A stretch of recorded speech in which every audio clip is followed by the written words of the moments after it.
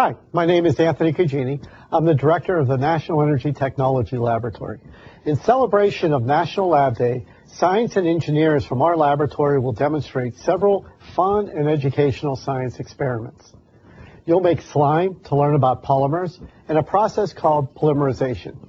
You'll learn how crystals form by making crystal flowers from coal. You'll explore chemical tests of common materials.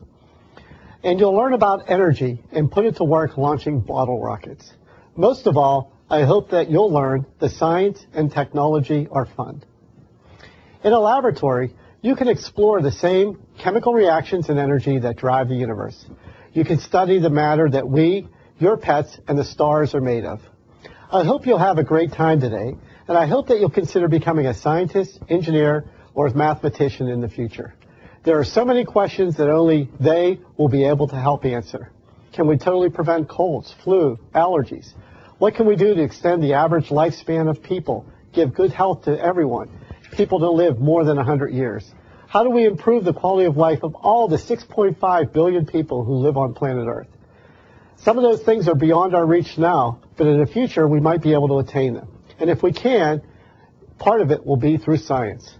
America needs bright young people like you to figure these things out. We need you to be the scientists of the future and to make the world a better place. Science is fun. I have to say, our jobs are really fun. I really hope that all of you will really enjoy yourselves today and think about tomorrow and what each of you would like to do for yourselves and others in the future. Thank you. Hi, my name is Anthony Cugini. I'm the director of the National Energy Technology Laboratory. In celebration of National Lab Day, science and engineers from our laboratory will demonstrate several fun and educational science experiments. You'll make slime to learn about polymers and a process called polymerization. You'll learn how crystals form by making crystal flowers from coal. You'll explore chemical tests of... Smiling is not in my job description. You open your mouth smiling. Welcome to National Lab Day. We're here at South Park Middle School, and welcome students. Welcome wherever you are. My name is Mike, and I'm here with my colleagues Steve, Chuck, and Jenny, and we're going to do some science together and learn some things. One of the most important things about being a scientist is learning to observe. So I'm going to ask my student volunteers here to help me and tell me what they can see about these two containers filled with ice water. Can you see a difference between these two containers, girls? Anything look different? What about if one is foggy? What if you take your hand and wipe it on the outside?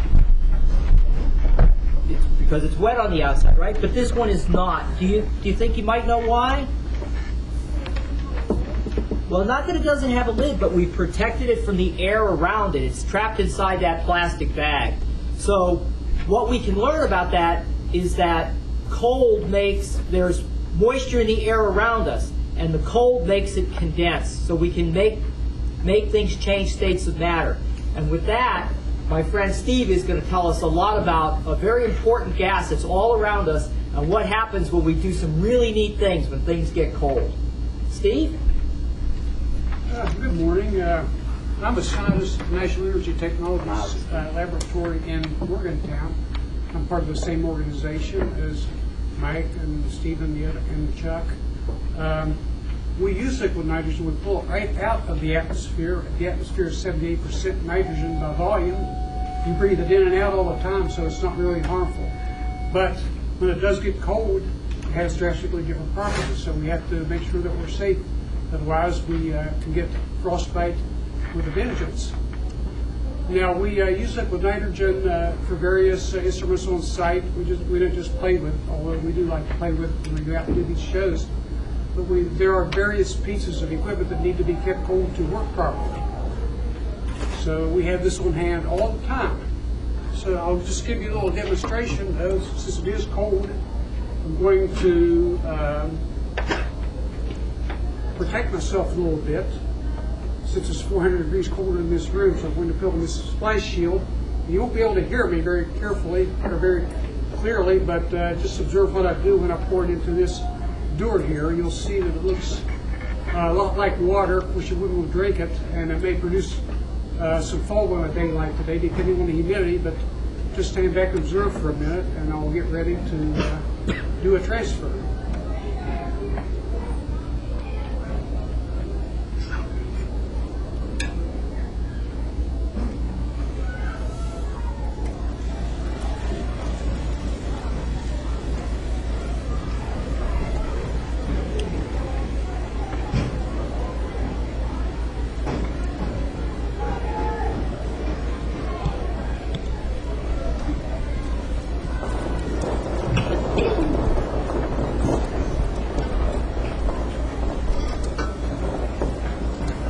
Mr. Duggan, please come to the office. Mr. Duggan, please come to the office.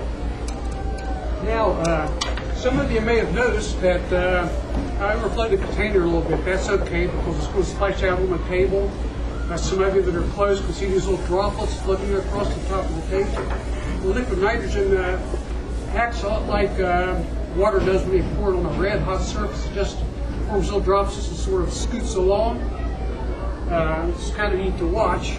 And if it gets over in your direction, you know, don't touch or anything, but it won't hurt you. But I'm going to right now ask for a brave adult volunteer.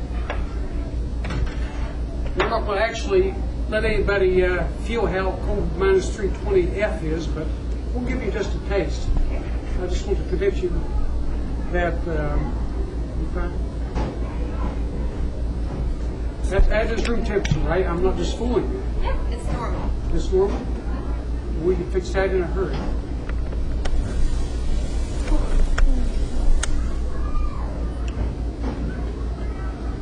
Now give it a... Ooh, it's very cold. It's like Very a cold. snowball. Yeah. Nowhere near liquid nitrogen temperature. We didn't give it time, but it really didn't take very long to get down to a very cold level. I could still put my hand in it. It's not too cold for me to put my hand in it. I wasn't going to sacrifice your hand for this. I would be the sacrificial offering if I were going to give a demo like this, but we don't usually do things like that because we want to keep our hands, although, like I say, we could injure ourselves real easily. I think we need to top this off a little bit, so I'll just put on my shield again.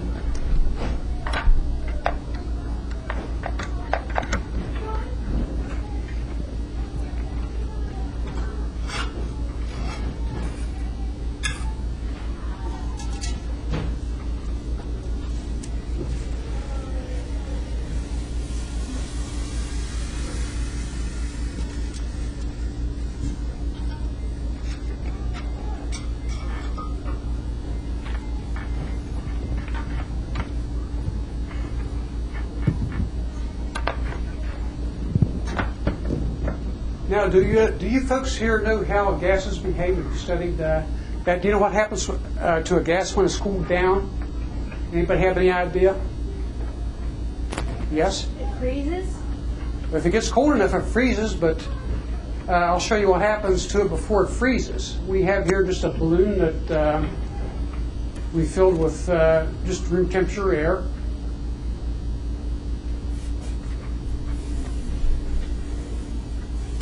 And we're going to cool this balloon down as much as I possibly can.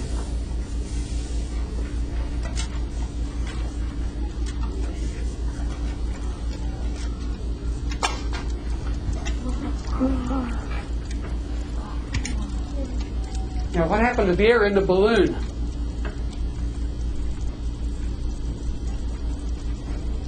It's still there.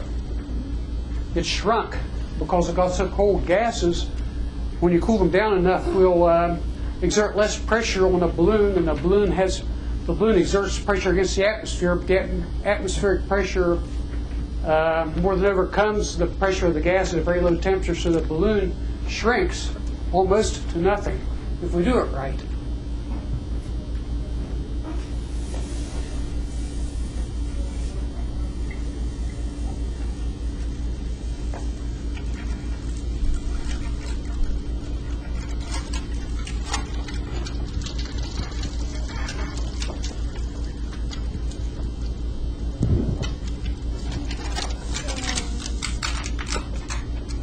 Now sometimes, you can't see it here, it's kind of hard to see, but sometimes you'll actually see liquid air in the bottom of this balloon as it, before it has a chance to expand back to its normal size. It's really hard to see, but if you had a close-up view, you could see it. I saw a little bit of it. Unfortunately, with the room with so many people so far away, it's hard to see. But that is mostly liquid oxygen. That's the other element in the atmosphere, the other principal element. That's the one that we have to breathe to stay alive. That will also liquefy.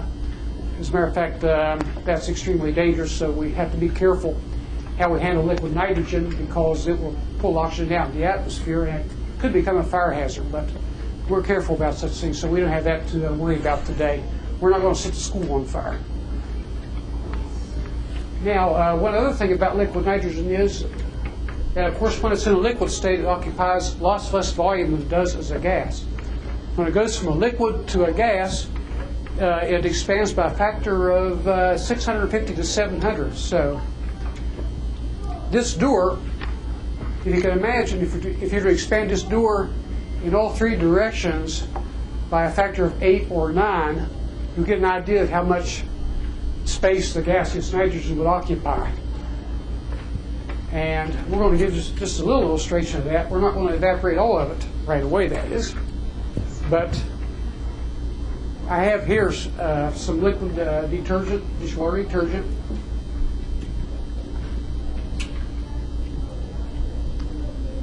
We're going to make a nice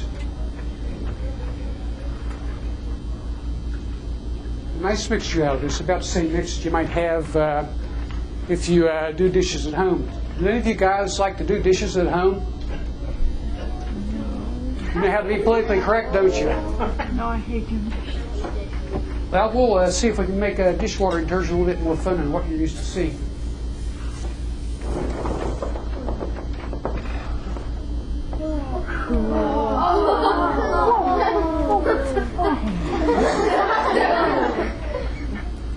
Now remember, the liquid nitrogen, when it boils, it expands by a factor of 650 to 700. So there's plenty of nitrogen to blow bubbles here. And we'll keep going.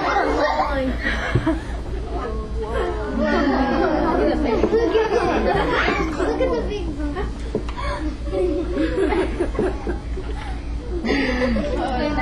There's a huge one right over here.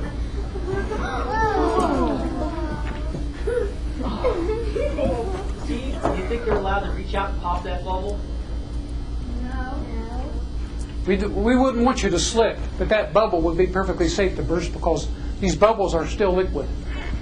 They're not liquid nitrogen temperature.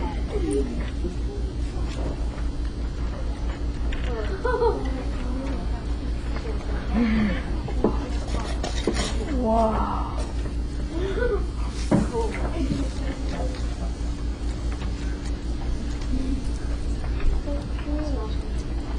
Now eventually, as a matter of fact, we're just about at that point right now, we're not going to form any more bubbles when we pour more liquid nitrogen onto this mix. And that is because we have frozen the top of this mix, and we've got frozen bubbles. You can't blow bubbles from ice, but you can blow bubbles from liquid.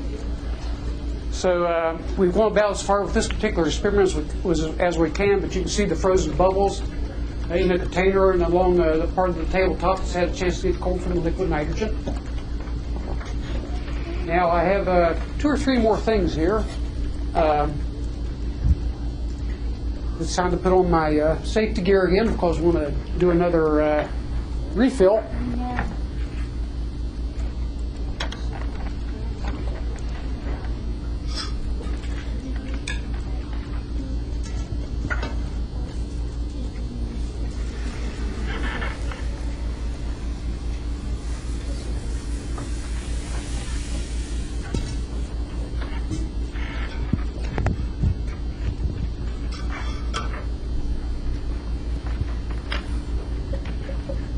You people like to play with, oh sorry, can't hear too much through this. You people like to play with water balloons? Yeah. Like to throw them around and watch them smash? Yeah. Okay, well, we can do something else with this water balloon. We can be real creative with what we do with liquid nitrogen. I'm going to just drop this down in, and I don't really know what will happen. It may or may not survive, but we'll find out. It's a little bit different every time. But what happens is this balloon will happen to your hand This is Bernowski, call the office, please. if you Bernowski, call the office, put your please. hand in there. So I'll just does make the nitrogen boil quickly. That's okay. That won't hurt you.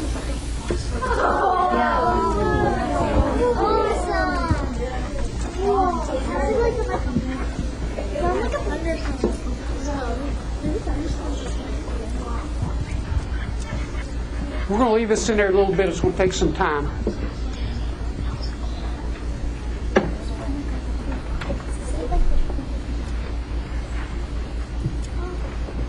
While we're waiting for that to get cold, you guys have any questions for Steve?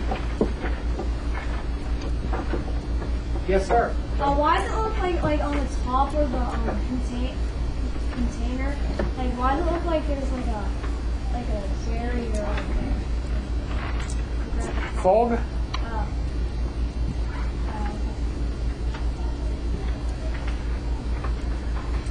Well, like the mountain. If you're talking about the fog that's coming out of this, that's condensate out of the atmosphere. Why does it like sound like a thunderstorm when when you hear the the water spits out? It sounds like a thunderstorm. Why does that happen? Well, that is because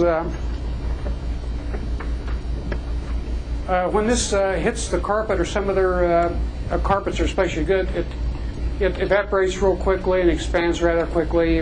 Then again, it makes the same sort of noise that a bunch of water would be if it were being poured on the carpet.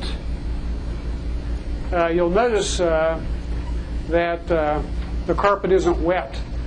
That's one thing I do need to mention. It's a real interesting thing. Liquid nitrogen, even though it's a liquid, is not wet in the same sense that water is.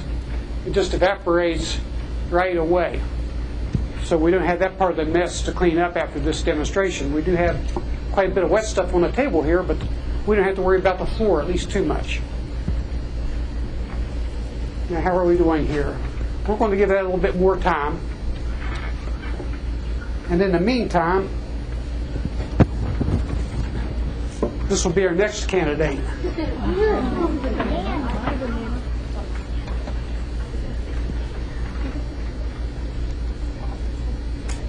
How are we doing here?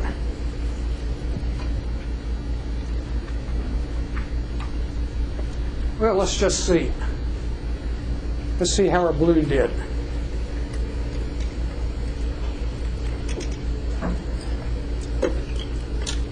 It does take an effort to get it out with these tongs, so it's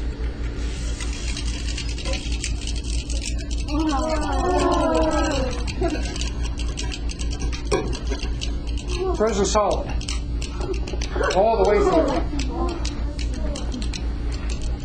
So we will put this safely away, and then this will give you more of an idea of what it does to human flesh if you accidentally stick your hand in there or something. This is just the usual. Well, lots of people like to freeze fruit. We do bananas or other things you can freeze. And I'm going to take this chance to just top my container off a little bit more, so just bear with me.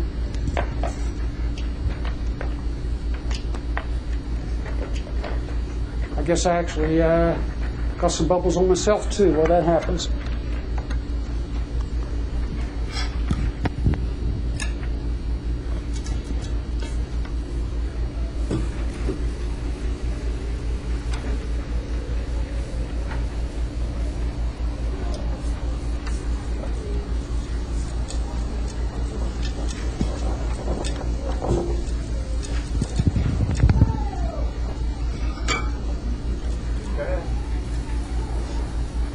Why does the container look like that? Nitrogen doesn't look like it's not that heavy, but it is. It's very heavy, yes. No, that's because I'm used. That is because I'm used to lifting the container. It'd be pretty heavy for you to lift. Liquid nitrogen isn't as heavy as water. It will float on water. It is fairly heavy, but not as heavy as a container of water. Steve, a question here. How much liquid nitrogen can fit in that container? How much liquid nitrogen can fit in the door? This door will hold about 10 liters or a little bit less than 3 gallons. We have bigger containers we use out at work. We have huge tanks. Actually, the 10 liters I was talking about refers to this door that I carry it in. This container here is maybe half that size, I'd guess. Maybe 1.5 gallons, maybe 5 liters. That's a guess.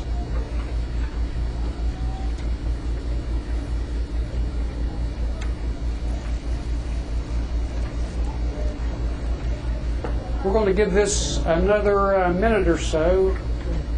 Can the fog freeze the things outside of it? The question is, can the fog freeze things outside the container?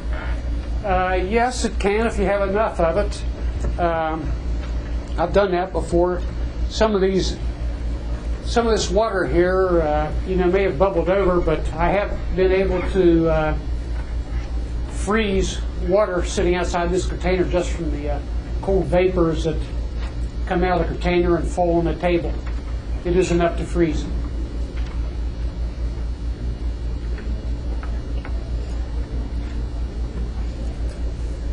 Our banana, let's see, we might have another minute or so.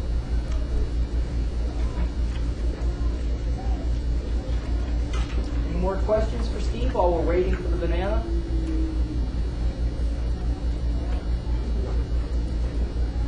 Steve, is liquid nitrogen the coldest gas that we know of? No. There's the coldest gas. There's a couple others that are colder, actually several.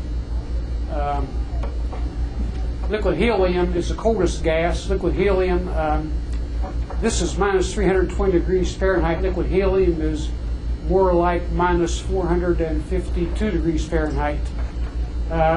It's so cold and so volatile, so to speak. It evaporates so quickly that we can't carry liquid helium around and do demos with it the way we can liquid nitrogen. And how do we make liquid nitrogen or liquid helium? How do they actually make that? There's a refrigeration process. You just pull it out of the air, compress it down, it heats up, then you cool it down, and let it expand again, and it really cools down. You just keep repeating that process. And you can cool just about anything that way. Yes?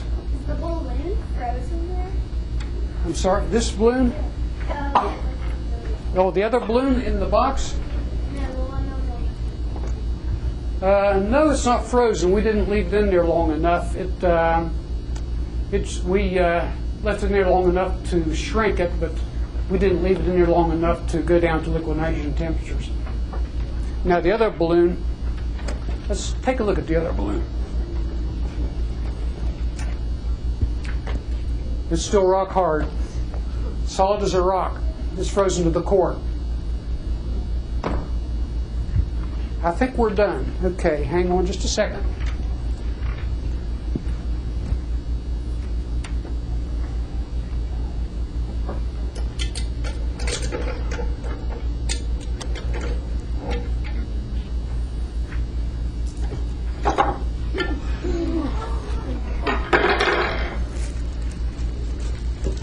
Now, I'm going to put this in this bag and just smash it around a little bit. Word of warning, if any of this fruit comes your way, which it shouldn't, but if it does, don't touch it, don't put it in your mouth.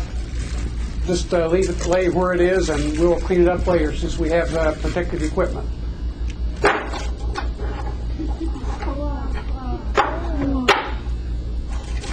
It's real brittle, like ceramic, and extremely cold, and it will stay cold for quite a while.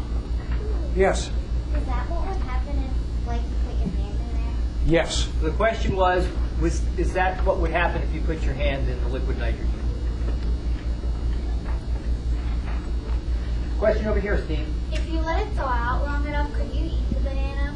Yes, it will be kind of gunky and a little bit gross, but yes, you wouldn't poison yourself or anything like that. Yes. Would the same thing happen with a watermelon? Yes. Just about any fruit would become rigid like this and breakable. Steve. In fact, that's how they freeze a lot of commercial frozen foods with liquid nitrogen. Okay, that's a good point. And have any of you ever had warts taken off with liquid nitrogen?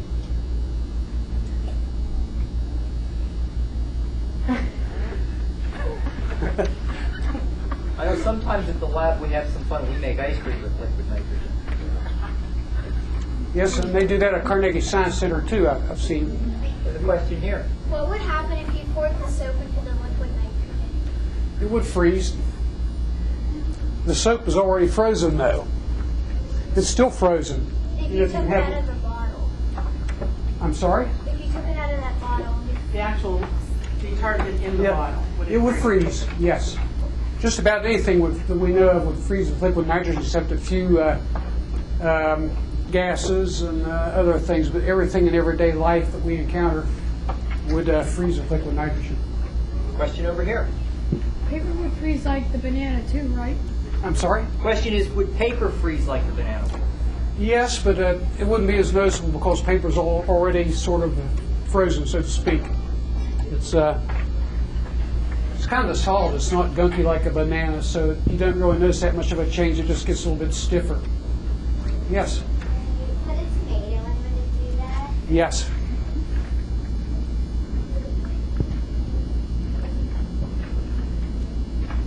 Any other questions? Yes, sir. What happens if you put electricity in liquid nitrogen? Oh, that's been done. People have put light bulbs in liquid nitrogen, and what happens, liquid nitrogen itself doesn't conduct electricity. It's an insulator. However, if you put something like a light bulb in liquid nitrogen, it becomes cooler, and what we know of as electrical resistance goes down. So I've seen this done on a video. The light bulb starts to glow real brightly because the resistance is going down brilliantly. Two more questions. Yes? What about like any type of gas? Could like gas freeze too?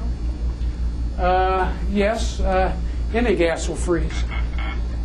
Anything you think of will freeze except for one thing under normal conditions. That gas is helium. Helium, if you take it all the way down to what we call absolute zero, as cold as we possibly get, will not freeze. It will stay liquid under normal circumstances. But if you squeeze it with a lot of pressure, even it will freeze. But it takes pressure in that case. If you put like a certain chemical in like a gas, like will it just randomly freeze? It will. How do you mean by randomly? Just like it'll just freeze. Yes. Just about anything will freeze. Well, we'll have one last thing to do. We're through with freezing everything. I need to do one more little trick. This is my finale. I don't take this stuff back with me. There's no reason to, since it won't survive the trip anyway. I'm going to do one last transfer.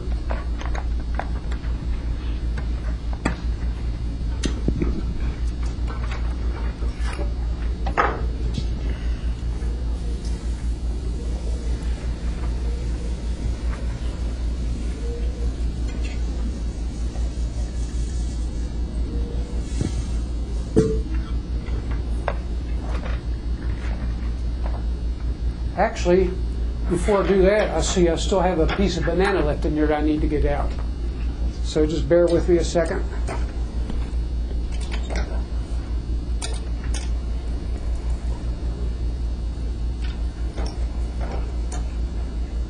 Well, it's being stubborn. It's frozen. It's frozen. Well, it's going to come out one way or another. Now, like I say, I don't take this stuff back with me. So just to have a little bit of fun, I can stand back and way back here. And I'll show you, you guys wondered some time ago about what happens when it hits the floor, all that thundery sound. Well, you're going to hear that with a vengeance.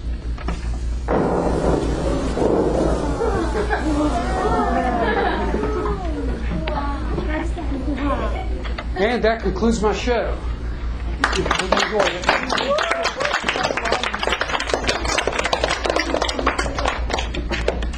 Thanks, Steve. That was terrific. We're going to explore, nitrogen was a gas, and we're going to explore some more properties of gases. And we're going to use one of my other favorite chemicals, and that's water. So we're going to move, and I need 2 student volunteers. I'm going to do this closer. Oh, let's see. Let's see. 1, 2, you 2 right up here. Okay, put your goggles on. Come on up. We're going to have a little race. You guys strong enough to hold this? That's pretty heavy. Let me make sure you can hold that. Okay. Why don't you come over here next to me, and you young lady right over here. Is that too heavy for you? Okay. The object here is we're going to have a race and see who can empty their jug the fastest. Are you guys ready? Yeah. Okay. I'm going to do ready, set, go. Ready, set, go.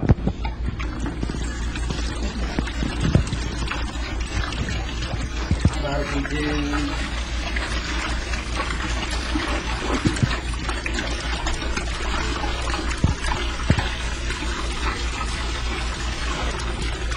Great job. We have a winner.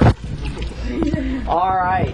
Okay. Well, I saw both of you were trying to do the same thing. I'm sorry, I didn't get your name. What's your name? Daniel. Daniel. Terrific job. And your name? Brittany.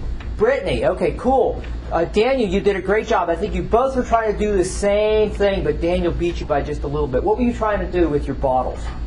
Like trying to make like a whirlpool. Like a whirlpool. That's what you were trying to do also, Brittany, right? Yeah. Why? Do you know why? Because it goes out faster. Why does the water come out faster? Because less pressure probably. That's good. Brittany, you know? No. Okay, well, you guys are on the right track, okay? We just learned that gases around us have substance, okay? So if we have this jug filled with water and we empty the jug, if we don't have something replacing the water, what do we have inside the jug? We would have a vacuum. That's not good, okay? So the air has to displace the water in the jug. That's what we're trying to do. And by creating that whirlpool, that tornado, we give a space in the middle for the air to come into the bottle while the liquid goes out. And I think you guys did a great job. So let's give our classmates a big hand. You did a terrific job. And what we're going to do now, you guys are going to sit down, and we have our student teams, and our student teams are going to practice this. So this is actually a good team exercise. We're going to give you 1 full bottle, 1 empty bottle, and if you open your kits, each team should have a bag on their table. Take out that little colored connector. You can do that. You can open it yourself. Okay, reach in and grab the colored connector. Screw it on top of the, do the full bottle first. Make it nice and tight. We don't want to leak water all over the place. And then invert your empty bottle and put it on top and screw it on nice and tight. Okay? Yeah, now, this doesn't, we'll see, we'll try to have a 5-way race, and we're going to try to do the same thing. When I say go, we're going to flip these over. We're going to flip these over and try to make a tornado. And I'm going to give you a hint. I did suggest, that you can do this as a team, because when you do this, rest the lower bottom on the table so someone can hold it on the table while the second person tries to make your tornado. So let's see if we can do that. Are all the teams ready? All the teams are ready? On your mark, get set, and go. Let's see who can get there first. That's it. You got teamwork. That's on the table. There you go. Come on, guys, let's hurry up. Shake it. Restart. Come back and forth. Come on, guys, keep going. Wow. Then you shake it back and forth. Looks like you're in a race. Cameraman. I think this team has it. Oh, they're gonna do it. We have a winner. All right, cool. Way to go, guys. So you guys, so what we should learn from this again is that air has substance. Okay, it exerts pressure. So remember that word. That's a great word, pressure. Okay, our bottles are emptying. There you go. How do you do it?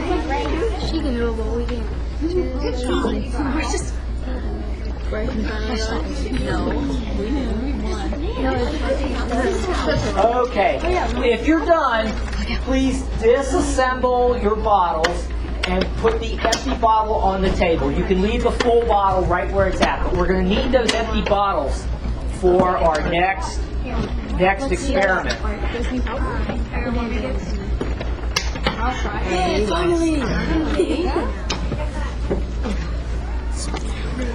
All right, what we're going to do next, we're taking them apart. We need our empty bottle without the connector. We're going to reach into our bags and take out a balloon. Okay, now watch for just a moment, because I want you guys and gals to make sure that we're doing it right. So if you've never practiced blowing up balloons, we're going to stretch it a little bit. Okay, that usually helps. And just to prove that the balloon will blow up, you'll practice blowing up your balloon like this.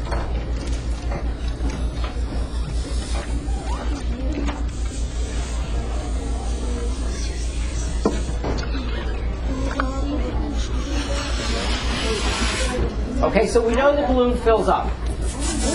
Once we're confident that we know how to blow up a balloon, we're going to insert our balloon into our empty bottle. And you're going to take the edge of the balloon and stretch it over the top. And then you're going to try to blow up the balloon one more time, like this.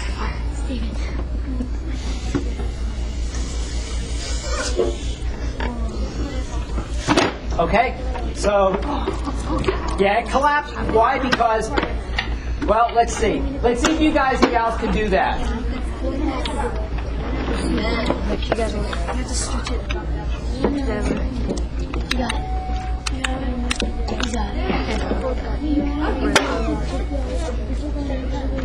Okay, you better pick the person in your team who's got the biggest lungs and the loudest voice. Oh. You can go ahead and get started. No, it's me. Put your mouth on Dan, can you hear you? It's Dan. Alright, let's stop before you. Enthusiastic, energetic, awesome guy. You're not even close to it. Hey, there's not you can do it. Yeah, hard. No, look, you can't do it. No, Did everyone blow up their balloon while it was outside? Did you make sure that you blew up your balloon? This might work. Yeah, Oh, CJ, don't put your mouth on it. yeah. I'm going to try it with mine. Anybody blow up your balloon yet? Has anybody tried yet? Has every team tried? You sure you have the person with the biggest breath? You look like you're working. I'm going to trade. Put your balloon in my bottle. See if you can do this. Isn't it hard? Here, I'll help. Wait, we're starting to get out. Here, I'll try. Don't pass out. Come on. Here, I'll help. Come on, let Dan try. No. Try one. Let me try one. New balloon. Her mouth. Come on, guys, it's your Well, she's going to use my bottle. No, that's me. What's your name? Come on. Nice to meet you, Morgan. This is my balloon. I'm going to try mine. See if you can blow it up now. What happened? Oh, here, thanks. Okay, that's good, Morgan. You don't have to move the balloon. Because they all have the balloon. Gotta blow hard. Come on, Dan, blow. All right. Okay.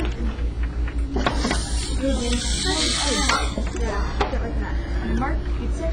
Go. Yeah, do it, Godfather. Let's see. Is that a little bit easier? Is that, yeah, like this maybe?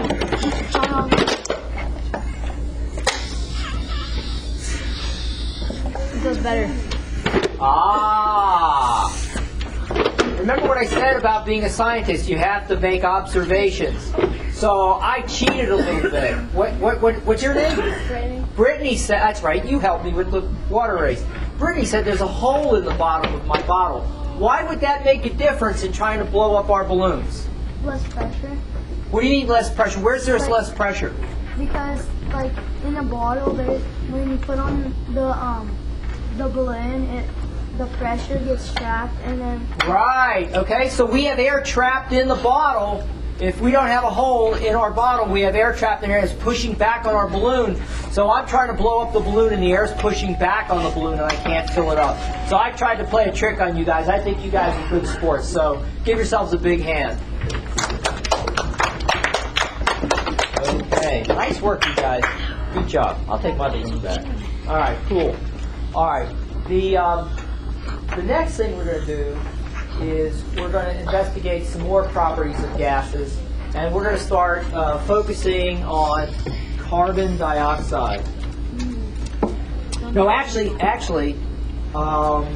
Well, if you reach into your can, in your bag, there should be a film can and some Alka-Seltzer. Okay.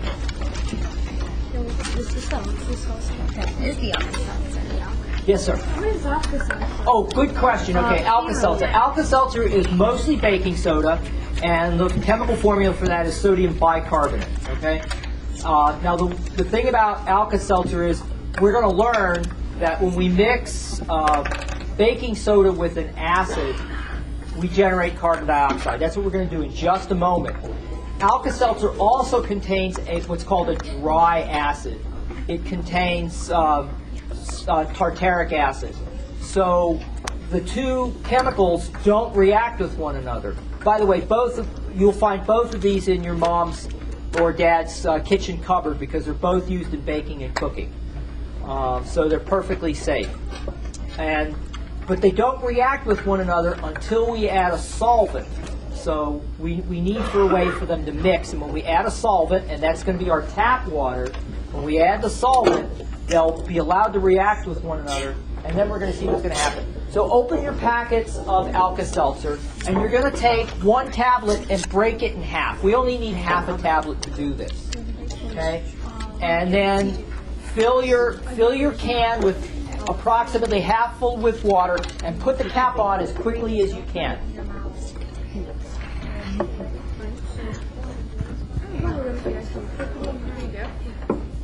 Yeah, make sure you're wearing your safety glasses, and don't point the can at anyone.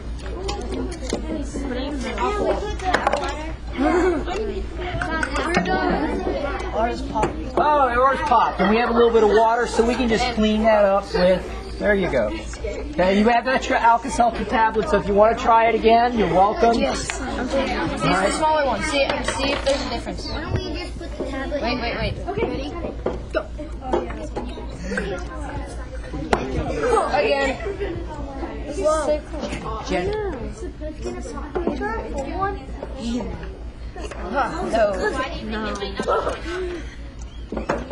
Look at this. Oh, yes. Put it back on. Put it back again. No.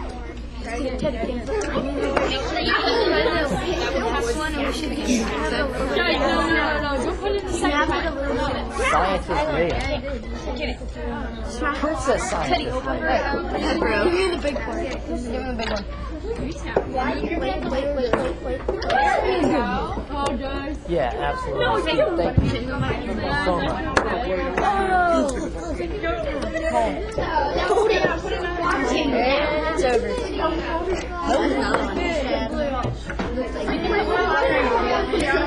And then cover it up. We have one more water. Get ready to cover it up. See. Oh my God! Now what are we doing? No, guys, hold it. And if it doesn't work, we might have to try it. We just there you go. Whoa. You guys just Can't find the lid. Well, it's got to be around somewhere. It's out of water now. Give me another towel real quick. I think you can find it. Yeah. You guys and gals, let's give this one more try. And if you would be so kind as to grab a paper towel and clean up the water a little bit, we're going to move on to our next activity.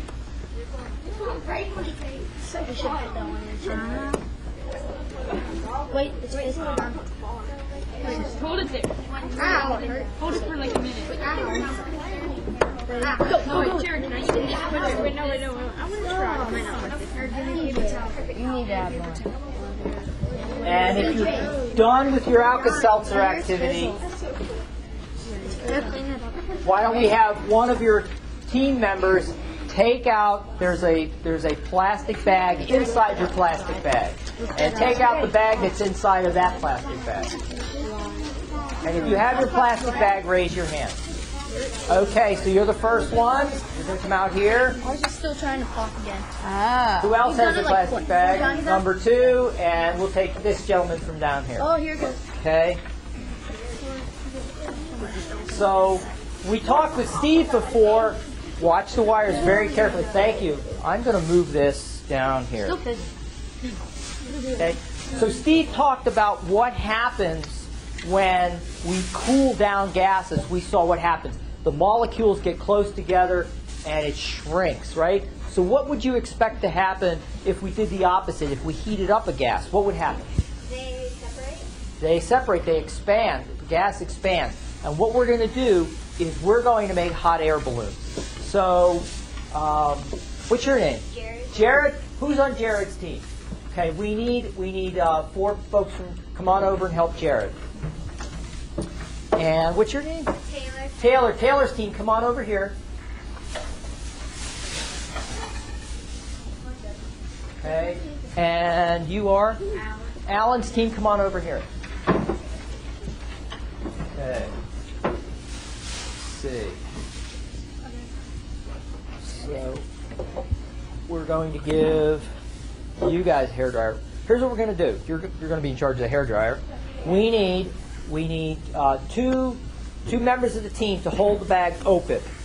3 is okay. Okay? You have one of the most important jobs. We're going to turn on our hairdryers, not just yet, so I can give you the instructions. And we're going to fill our bags with hot air for 1 minute. All right? And it's really important that when our timekeeper tells you it's time, that the person with the hairdryer supplying the hot air turn off the hairdryer first. That's the first important thing that has to happen. And then quickly, our timekeeper is going to say, 1, 2, 3, go. And on the count of go, everyone holding the bag has to let go at exactly the same time. So this takes a little bit of practice. We should have 3 hair dryers. Where are the other hair dryers? There's one over here. Okay, I apologize. Let's have a team over here. This team over here. Great. And the third one? Okay. On the other side of the table. Okay, so sorry guys. If you guys can go back around to the other side of the table, and one of our helpers is going to give you some help there. You guys, step over here just a little bit. Okay. You guys are doing great. Watch the cords. Super job. Okay, outstanding. Okay. Katie, do you have a, sorry, Jenny, do you have a wristwatch? Okay. Who's our timekeeper here? Okay, you're going to use my wristwatch. About a minute. A little bit longer is okay. Too short's not good. So each team, when you're ready to get started, go ahead and make your hot air balloon.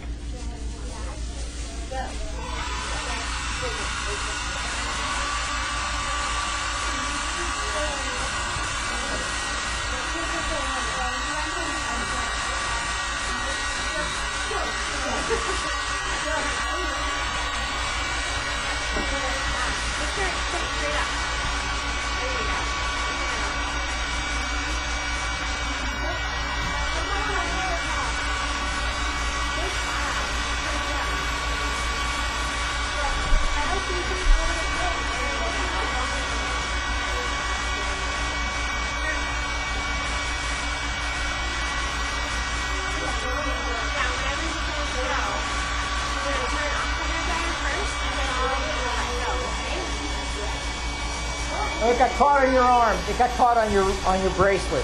Try it again. Okay, remember we got to turn the hairdryer off first.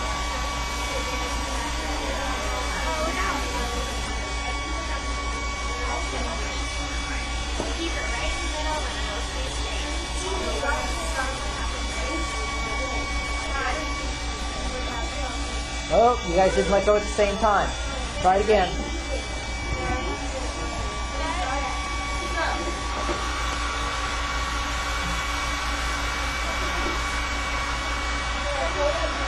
Yeah, don't hold on like you're for dear life. Just with the tips of your fingers. It's not going anywhere. Okay, and you guys do archery? When you guys ever do archery? You gotta have a real light feel, right? You gotta let go real quick, okay? Nice and easy. Boom. Okay, don't hang on to it when they say go.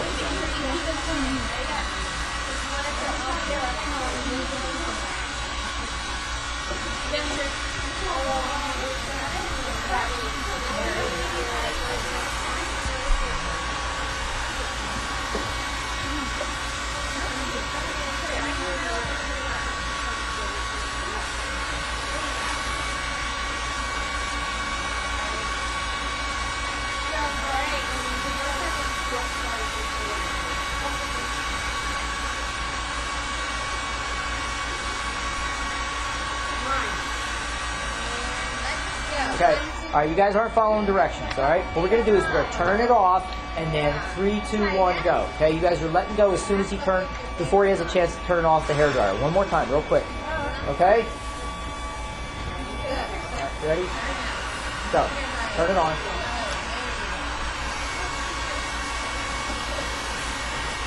So that it's tipping over before you have a chance to let it float.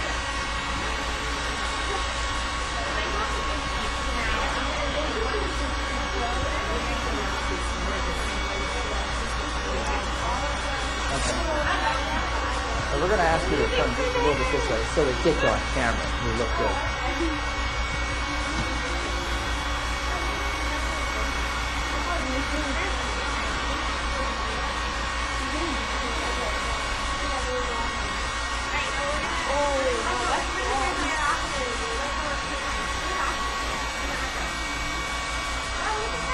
Yay, it worked! Okay. Why don't we have this team go up with Katie and try it out? Okay.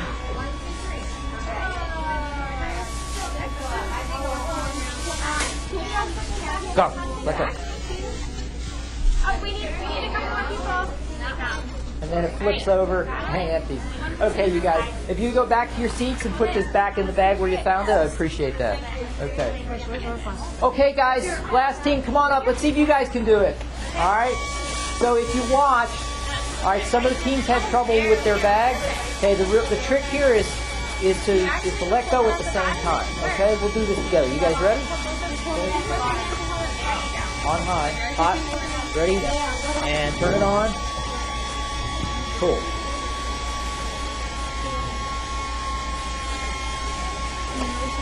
Right, now you're like holding on to the depth grip. Just hold on with 2 fingers as lightly as you can.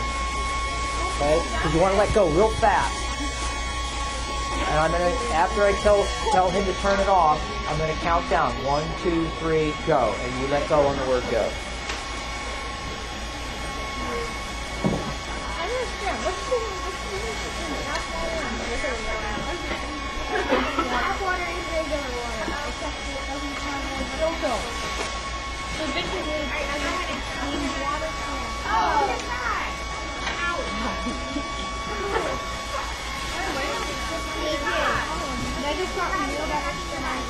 Five seconds, we're going to turn the heat off. Oh, yeah. Heat's off. 1, 2, 3, go. I don't know. Okay. Ready? One more time. Here we go. I switched somebody.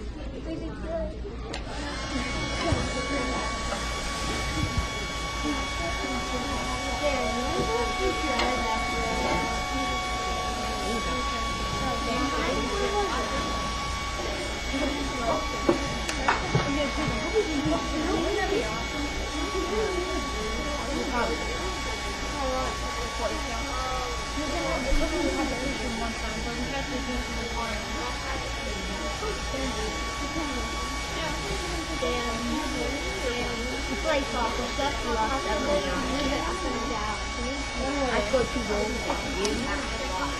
Shut up.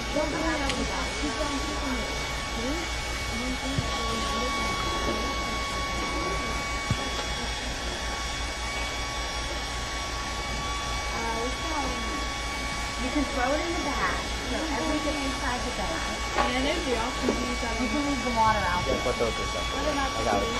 You can throw the balloons in too. Turn it off. Oh, it didn't work. All right. So sometimes it takes a little bit of practice, but how many teams got their hot air balloon to work? Good. It takes a little bit of practice. You guys did a great job. Give yourselves a big hand. Okay. All right. And now Leia's going to demonstrate our CO2 volcano. Oh, we have questions. Okay, let's start. Let's start with the young ladies in the back first. Why is hot air lighter than cold air? Okay. It's called density. So density is defined as the amount of stuff or mass per unit volume. So when the molecules spread apart, there's less stuff per unit volume.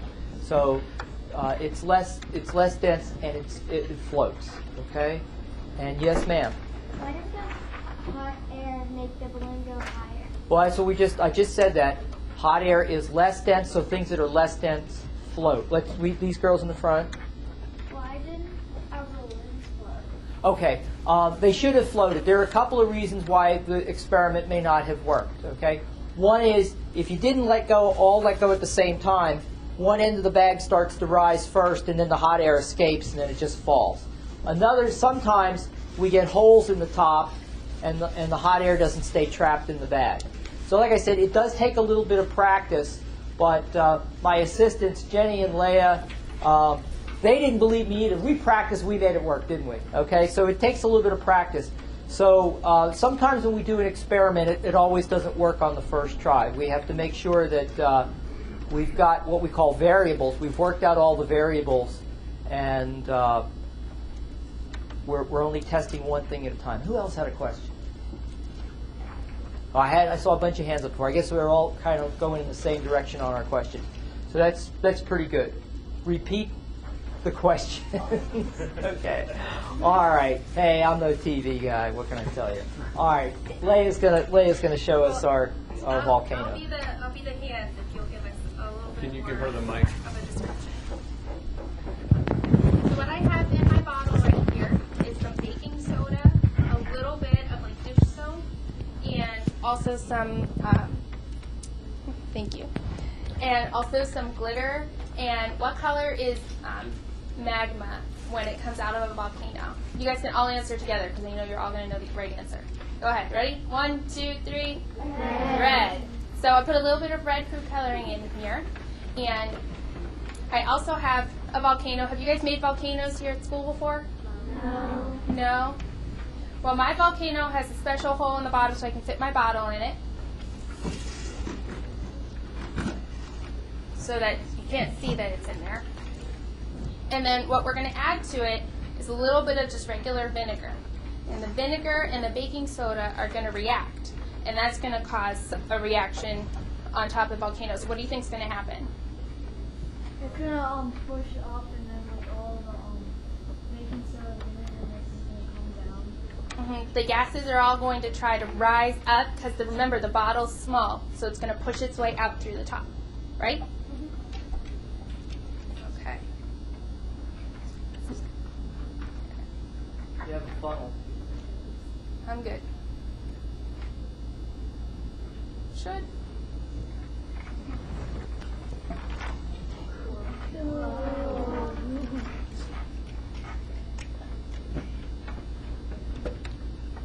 So Mike, can you come tell us a little bit more about how the reaction actually happened with the two different chemicals? Well, they're not really chemicals because you can find them in your kitchen. Well, actually, that's not true. They are chemicals. Chemicals are all around us. It's just a question of whether or not they're safe.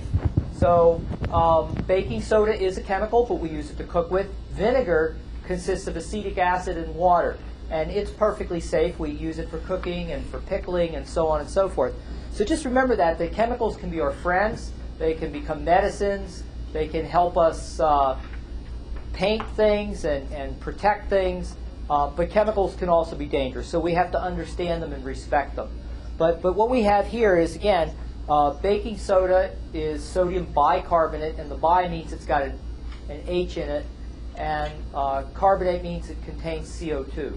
So when we react that with the acid liberates the carbon dioxide and pushes all the water out there. We form all those bubbles very quickly, and it pushes the liquid out the top, pushes our bubbles out the top. So I think Leia did a great job. Let's give her a big hand. So if we have it, I think we've cleaned up from our gases, and now we're going to explore some chemical reactions. So we're going to open up our next set of kits. You're going to have in your kit some pipettes, and we're going to ask you to put on some rubber gloves because we will be handling. Put your gloves and your safety glasses on, please.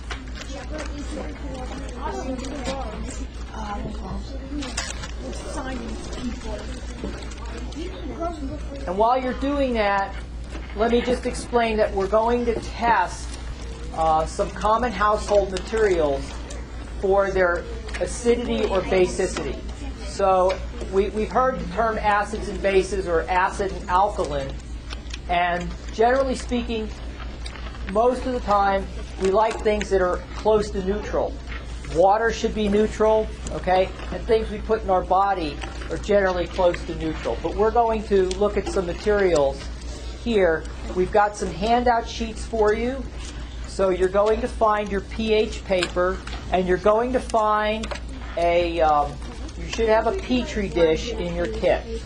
So if you can, after you have your gloves on, start with your Petri dish, and you're going to need to tear your pH paper into tiny pieces. You're going to have to make that into eight small pieces of pH paper. Okay, guys, you need to take out your Petri dish. You can put one piece of paper in your Petri dish at a time. And you're going to take that little piece, swirl up the paper on your table. Okay, you're going to make that into 8. You can also take out of your kit a pen to record your results, and there's a bag of pipettes in there, those little plastic droppers. So we need to have those. Okay. Yes, take the pipettes out of the plastic bag. You can just put them on the table. Did it get wet?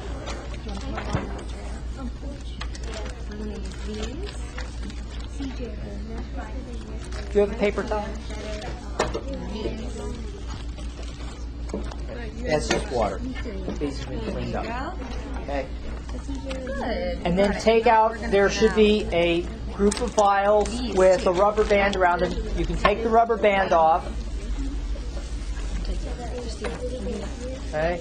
And your vials each contain one sample of tap water, salt water, sugar water, orange juice, lemon juice, a sodium bicarbonate solution, ammonia, and vinegar. And we're going to test them one at a time. So you're going to take a strip and put it in your Petri dish, very good. And then one of your teammates will take a pipette.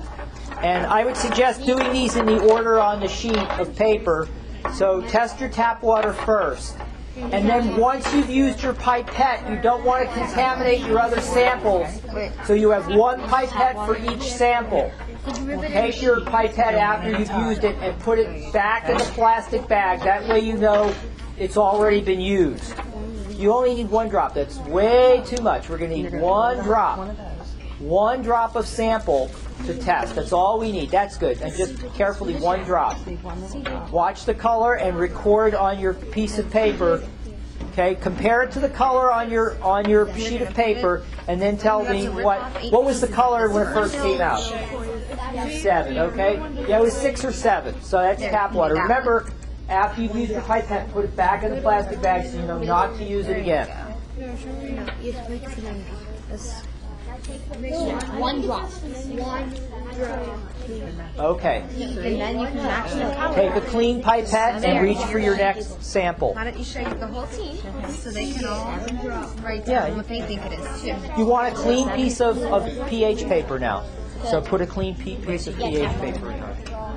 Try not to break these first.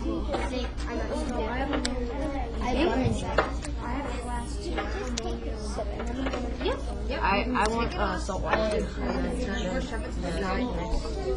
There you go. Okay, 5 or 6, okay. Everyone grab a dropper. Everyone grab a dropper. One drop. And you can use a piece of paper. Okay.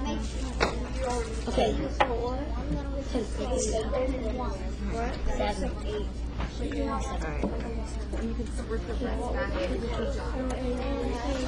Yeah, I got the salt water. You ready? Yep. It's 8. That's like a 3. No, cap. 3? Yeah. I'll say more. That's darker than 2. 2. Good salt water. He's doing that right now. 2. Here, I'll go next. I got sugar water. That's really dark.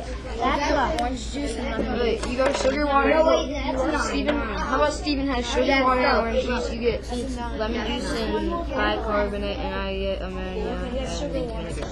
I want to all do like a vinegar or something. We can all do vinegar. But I get ammonia. I accidentally Salt water. salt water. That's sugar. Yeah, sugar. Wait, no, you have to use a different. You have to use a different. Squeeze it. What's next? You guys got Let go. one. Juice and lemon. Let go. Let go.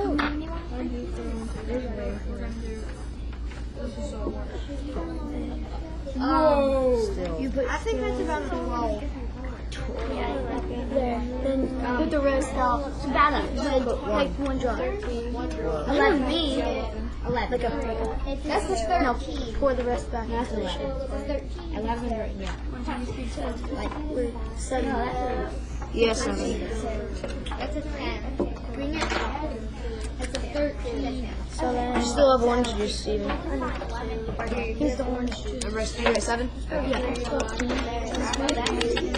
Start a lemon. Guys, let's take these off. Let's take this. Wait, there's orange juice. Now, what's next? Orange juice. I like orange juice. And then Bryce gets lemon juice and bicarbonate. I get ammonia and then Is this a new one? These over here. Dude, that's awesome. Wow. Alright, that's good. Does anybody use this yet? How are we doing down here, guys? What are you doing, Bryce? Trying it off. So we don't have to. It looks like a 3. Is this 3? 3. What? Orange juice. What is? Yeah, 3. That's 3, 4, 2. No, 3. 3. Put it over here. Wait, Steven. Hold on. Is this a new one? Is this a new one? Is this a new one? Right here. Orange juice. Is this a new one? Now you get lemon juice. That new one. Yeah, you have lemon juice. And then bicarbonate. Which ones are done? Yeah, right after. We're going to go with teamwork. Teamwork. Salt water. Bicarbonate. What's bicarbonate? Right, baking soda. Right here. Because, yeah, that is. Yeah, that is. A 3. Yeah. That's Lemon juice? That's a 2. That's a 2. Yeah. Baking soda, that's the one. Sorry. Use one. Use baking soda. What do they use one? Okay, if your sheet says bicarbonate and you have a vial labeled baking soda, that's the same thing. That's what you want to use. What was lemon juice? 2? Sir, this right isn't labeled. Bicarbonate. Baking soda, I think, is the one. Take all the ones that you've already done. Let's put them over in one area all Lemon together. juice. All your finished ones. That's a 13. Which one? This one. Here, 13. And then what did you do?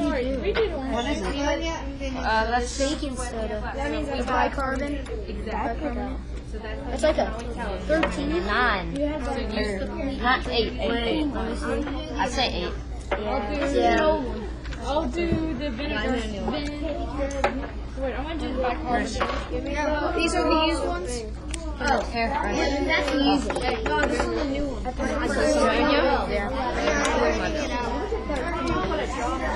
What is it, 8? Wait, where's this one? Oh, the bicarbonate. Guys, this is what doesn't have liquid in it. Only. Oh, that's a 13. Yeah, 13. Look more like a 9. That's a 13. See, because it has that green skin. 10? Yeah, that's 9. Yeah, that's 9. Okay. I call him manual. I already have Guys, 13. I didn't even still like a 13. Ammonia. Yeah, eventually they all sort of turn. I don't like blood stuff. No, I want to do one. Can I do one?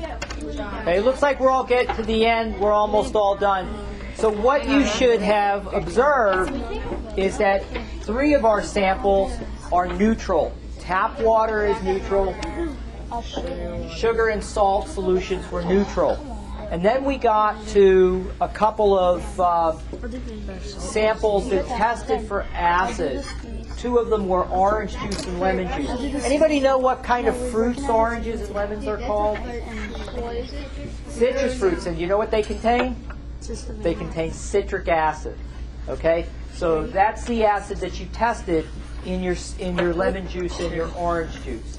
And then, if you haven't got to the vinegar yet, that one tested very acid, and we mentioned before, when Leah did our demonstration, that that's acetic acid dissolved in water. Now, if I were to tell you that a salt is the product of an acid and a base, would you expect it to test acid, or would you expect it to test base? What would you expect the salt to test? Wait, 2. Anybody know? Anybody paying attention? Yes. Okay, that's one answer. Anybody think differently? A salt, should a salt test acid or base? No, I said it's a 2. Anybody want to try one more? It should test neutral, right? It's the product of an acid and a base, and they cancel each other out. So salts should test neutral. What about sugar? We tested sugar dissolved in water. Maybe that's like a sugar is actually like It is neutral. It's neither an acid, nor a base, nor a salt. It's a different kind of chemical compound. It's an organic compound, and it's none of the above. But it does dissolve in water, and it should test just like tap water. It should have given you the same result. Okay. If you're done recording your results, I'd like you to put your pieces of pH paper back into the plastic bag, and you can put the vials back in the plastic bag, and also your pipettes. You know what, before you do that, take out the remainder of your kit, because you're going to need the remainder of your kit. It's going to be easier if we do that. So why don't we have one member of the team take out the remainder of your kit, and the other members of the team clean up what we've already done. Okay. So now we're going to do an iodine test. So you can take your 4 food samples. We have a piece of apple and a piece of onion. Actually, we have 5 food samples. We have some cracker. We have a packet of sugar and a packet of artificial sweetener. I'm going to suggest, if you would, before you go any further, start with the cracker. Most of you should have at least 2 crackers. Put 1 cracker in your dish, in a clean dish. Okay, wipe your dish with the paper towel on your, and I promise you everything in here is clean. Take one of the team members take a cracker, put it in your mouth for just a second, and then put it. Yeah, it's safe. And just put it in your mouth and wet it. And now put it in the dish. Okay. Can I have one of your crackers? Yeah, this is my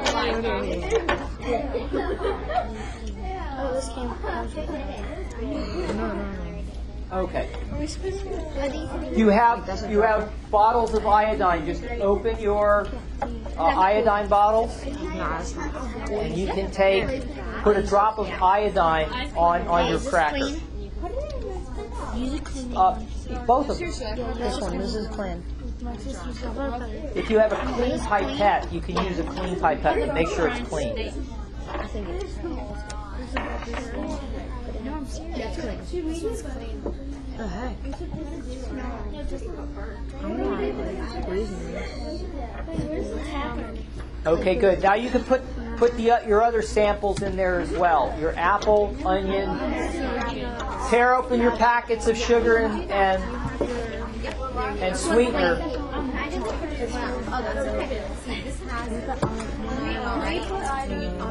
Yes, you're going to put iodine on your food samples. I'll do the onions. Yep. There you go. That's right. I love onions. Test your other food samples. I'll take the. Okay. I'll take the onion. We'll do the other one. Onion. I'll take the apple.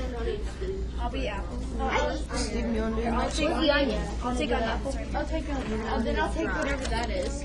I'll take apple. I'll take apple. I'll take pure sugar. I'll take the apple. No. And I'll show you how to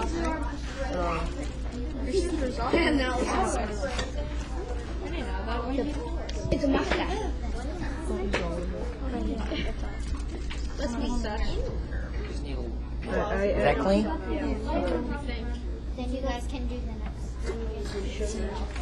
I do next one. You want to do the next one? What? No. Looks like this is empty. Like onions.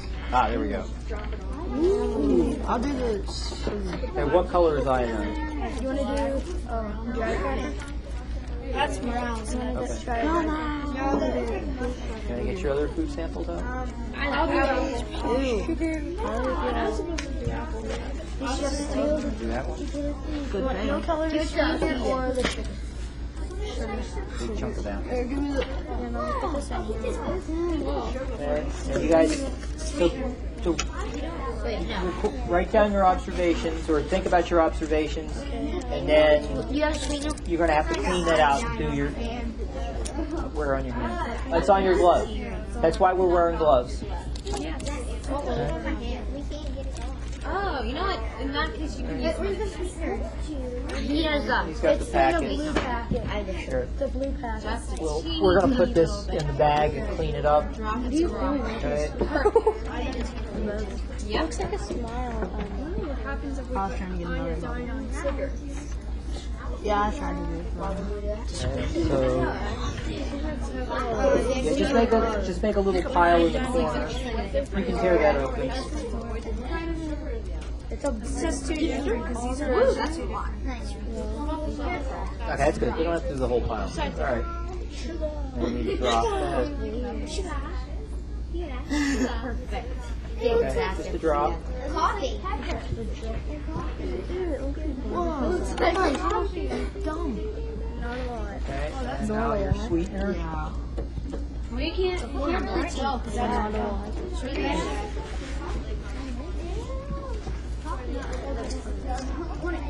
Okay, cool. That looks like stuff you put in coffee. It is. Coffee mix or something. Yes. Okay. And when you're done with your observations, make sure you cap up your bottle of iodine and put everything back in the bag. Now do the sweetener. How are we doing here? Okay. What are some? If you haven't finished yet, what are some of your observations so far?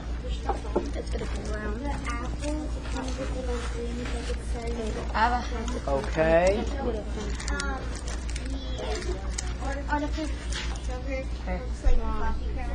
Okay, so it looks like coffee grinds. So what color is the iodine? How many teams looked at the color of just plain iodine? What color is the iodine? It's a reddish brown. It's reddish brown. A lot of people describe it as red. Depends on. So if you have just plain iodine, it's a reddish brown color. And one of two things happen.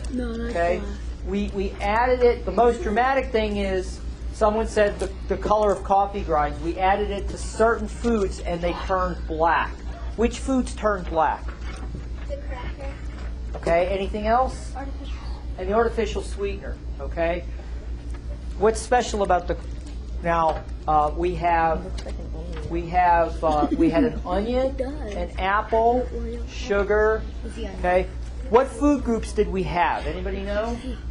Like sort of like fruits. Okay, we had fruits. What food group does the cracker belong to?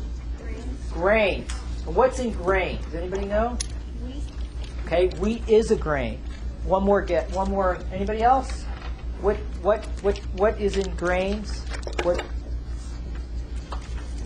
Okay, that's okay. You might not know the word. We're looking for the word starch. Okay, grains contain starch. So what we observed with the cracker was called the starch-iodine complex. When starch and iodine get together, they form a complex that appears to be black. Okay, so fruits do not contain starches. We didn't see that with nor do vegetables. Okay, so we didn't see that. What if we had a potato? If we had a potato, what do you think would have happened? I think it would turn sort of like a dark brown and then just turn black after. Why would a potato turn black? Because it's sort of like I'll give you a hint. Okay, if we go to our food group and look at our charts, right? Potatoes are called a starchy vegetable, so they contain starch, as does corn and a few other root vegetables. So that's that. The onion is not a vegetable that contains starch, and our sugar is not a starch, but our artificial sweetener turned black. Does anybody know why that turned black? Because sugar has starch. No, we just said that sugar is not a starch. Okay, that was a good. In fact, starches are made up of sugar molecules, but that's not the answer. Good guess. Anybody know? Okay, it's not the actual artificial sweetener that turned black. It's the filler. They put a starch filler in the packet, and that's what reacted with the iodine. So we learned today that if we want to identify foods or any material that contains starch, we can do an iodine test. So if we all clean up our workstations, we're going to move on to our next activity and demonstration and learn how we make energy. Yes, ma'am. You can just put it in the bag and we'll clean it up for you, okay? Yes, into that bag. Okay? Into the bag. Just leave that in there too.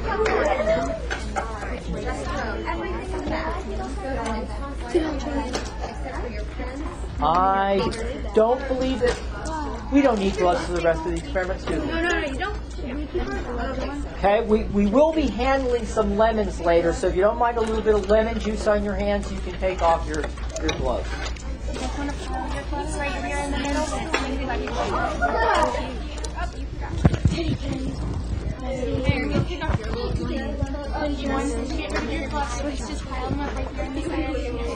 This right there is what's located on my hand.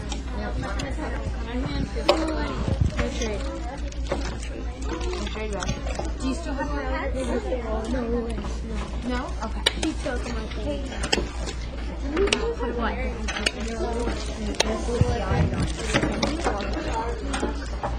Hey guys, wait to take them down.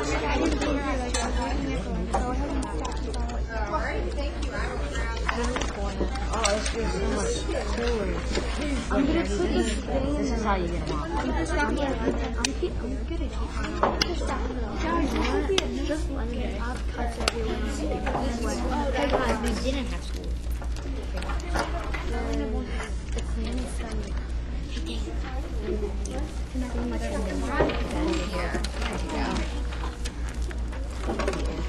All right, we each have a sheet.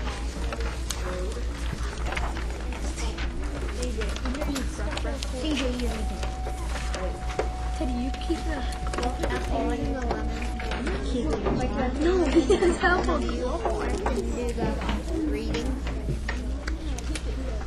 So copper. I'll do the reading.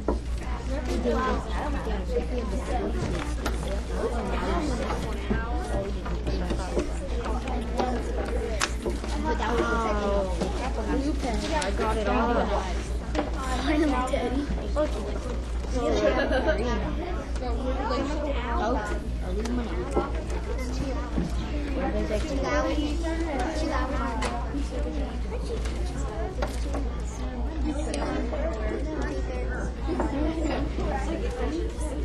They hurt your eyes after a while.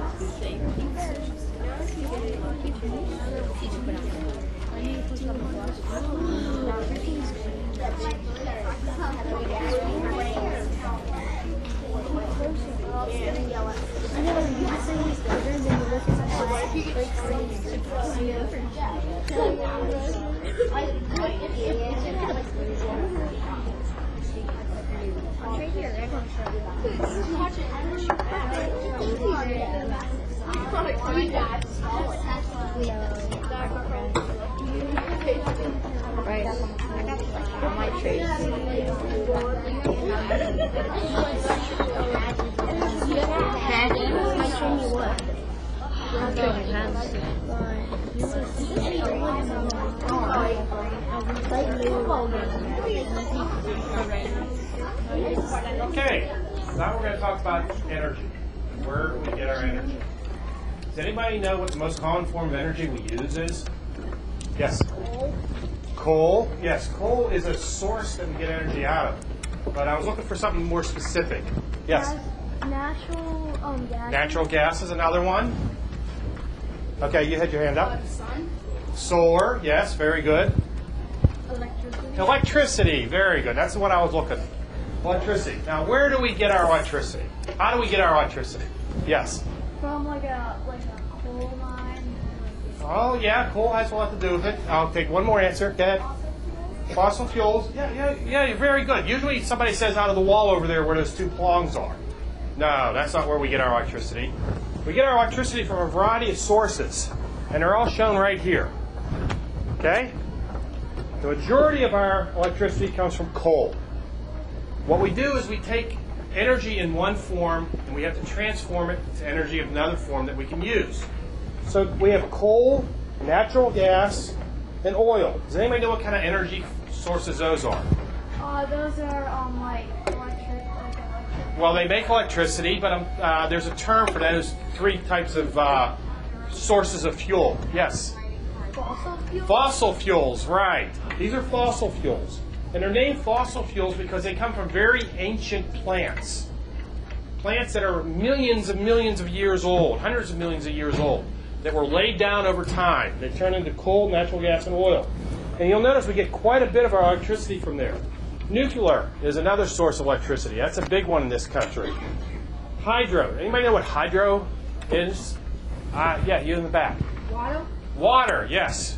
And what we're doing is we're storing water behind a dam of some type. We're building up energy in that water height, and then we're releasing it to generate energy. Wind and solar. So you guys are very good. You picked them all. Now, what the majority of all these energy sources, except for solar, have in common is they have to make a fluid move. Okay? Now, we're all familiar with fluids. Water is a fluid. But I bet you didn't know air could be a fluid, too. And what we do is we generate steam in most cases, and we use this steam to turn a turbine. Now, what's a turbine? Anybody know what a turbine is? Oh, I got the same too. Yes? Like a fan that's used, powered by electricity. Well, a fan is a good example. A fan is a good example of a turbine. In fact, that's what I have right here. This is a little fan, okay? It's a fan out of a computer. And it's designed so that when you put 5 volts into it, the fan turns. But I bet you didn't know that if you run a fan backwards, if you blow a fluid over the fan, you can generate electricity. Did anybody know that? Well, who'd like to give me a hand? I'm going to need a couple volunteers, and I'm going to need volunteers for the whole thing, so I'll start with groups. Okay, we'll start with you two ladies first. Come on up. Yes, you and you. And what I have here is called a voltmeter. Okay? It's a meter, and it measures voltage. I'd like this side of the table, please. Let's see if I can get this to work. There's a little stand there. And you can read those. Now I'm going to hook these up to these 2 leads right here. And if you could stand to one side, and you can stand to the other side so they can see you. What's the voltage reading on the fan on the voltmeter right now? 0.0, okay? So we're not generating any electricity. Now, what do I have in my hand? Can of air. Put your hand up. Right? Just air. Now remember, I said air can be a fluid. Watch what happens when I spray this. What's happening to the voltage? going up. What did it read at the highest? 2 volts. So we're getting about 2.5 volts out of that. Now that's the same way as a wind-generated turbine works, but most electricity is generated by turning a turbine like that with a fluid, using steam or whatever. So what is electricity? Does anybody know what electricity is? You may sit down. Thank you. Yes? It's like what we get, like how we get like our power. Well, yeah, it's how we get our power, but I'm looking for specifically, scientifically. Does anybody know what electricity is? Give you one more shot. Well, some like weather things are electricity. Like You're right, lightning is electricity, exactly. But what that is it's a flow of something called an electron. An electron is part of an atom. They circle around the outside of the atom. Everybody's seen that little model of a ball in the center and the orbits going around it? Those orbits going around that center is the electron. Now, in order for us to get electricity, we have to use those electrons. But those electrons are bound to their atoms, very tight. And they like to stay there. They're comfortable there. So we have to put some energy in to force those electrons out. And one way of doing that with a turbine is that you take a coil of wire, just a simple coil of wire, and some magnets. And you either pass the coil over the magnets or the magnets over the coil. Now I need my next 2 volunteers from this table. Okay, I'll take you, and you had your hand up first. Come on up.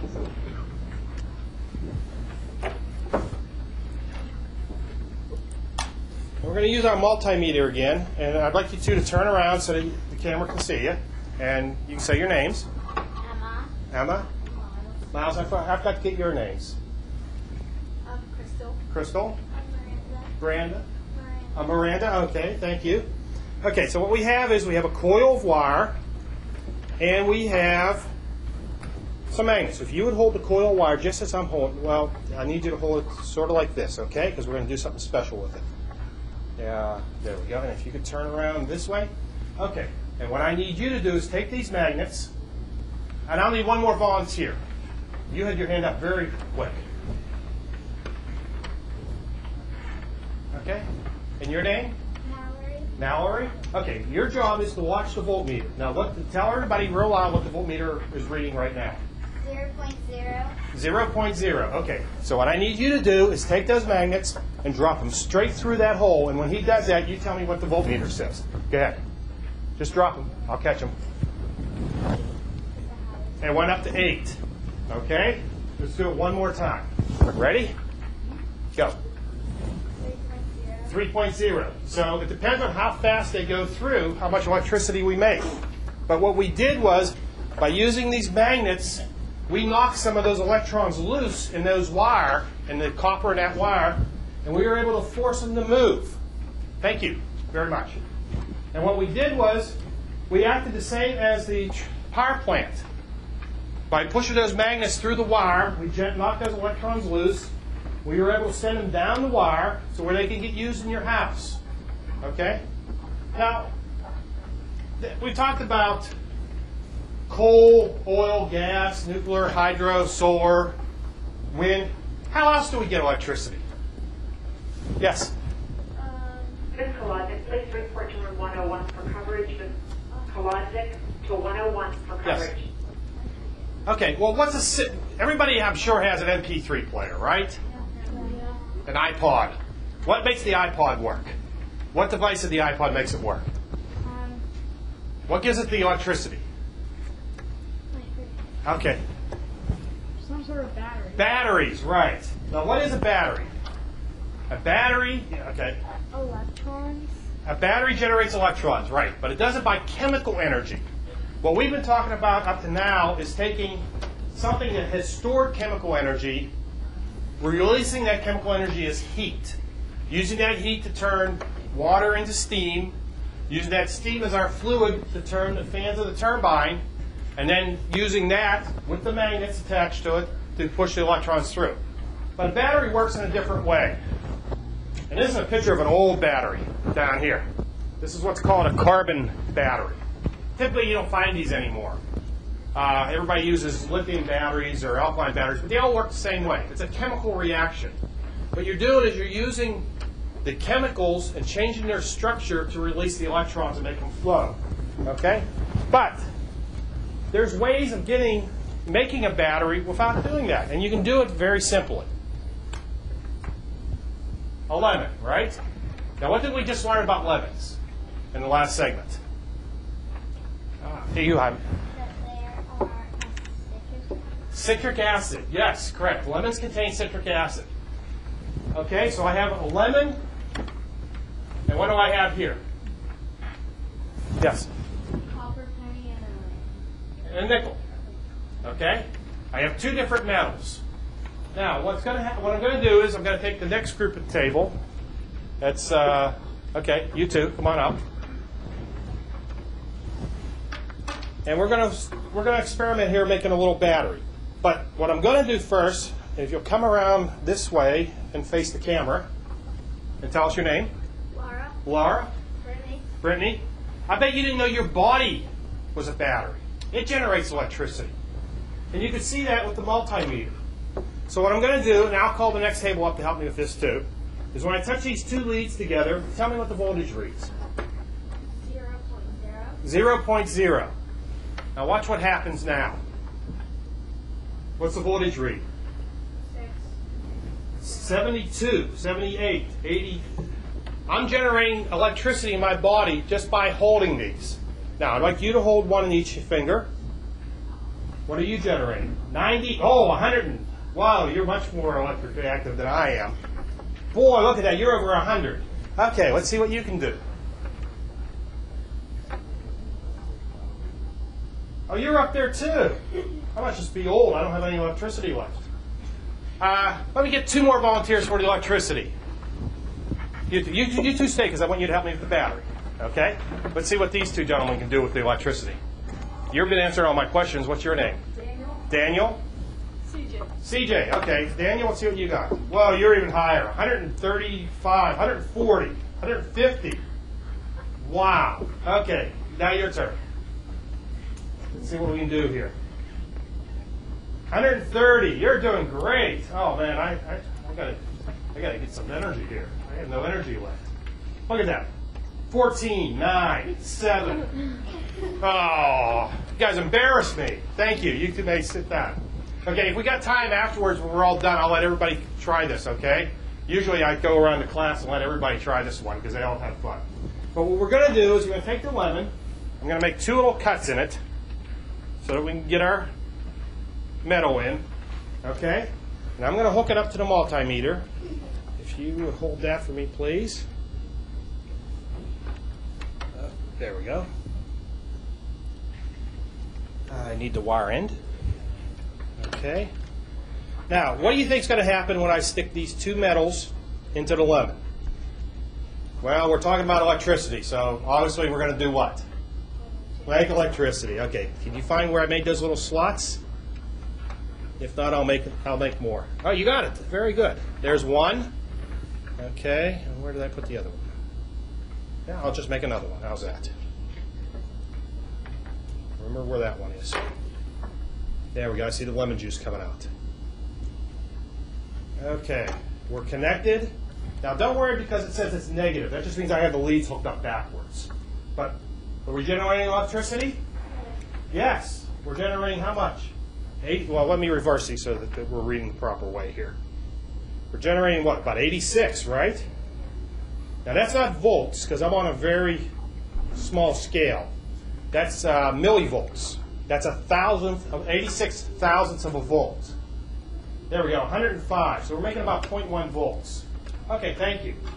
Next table, two volunteers. 1, 2. Come on up, guys. I have here now two zinc nails. Okay, what's your name? Jared. Dan? Okay. I want you to take one nail. And what we're going to do is we're going to replace, now I'm going to give you the other nail. We're going to place the nickel with the one nail, okay? So when I pull this nickel out, you slide it into that slot. Okay? And, whoa, we're getting a lot of electricity now. Look at that. I had to go up to a higher scale. We're getting half a volt. Not enough to run your iPod, but we're getting close now. Now, why do you think we're getting more electricity? Yes, Quinn. Because a zinc nail has like the metal is like certain like. Well, you're on the right track. Exactly. Okay, put your nail in right there. Push it in hard. Okay. Now I got two. What happens is metals have different ability to give up their electrons. Some are easier to give up electrons than others. Zinc on this nail is very easy to give up its electrons. So it gives a lot more energy. Now we're going to connect two galvanized nails in the lemon. What do you think is going to happen? Am I going to get a voltage, yes or no, everybody? Yes. Yeah, okay. Anybody say no? Okay, let's see what happens.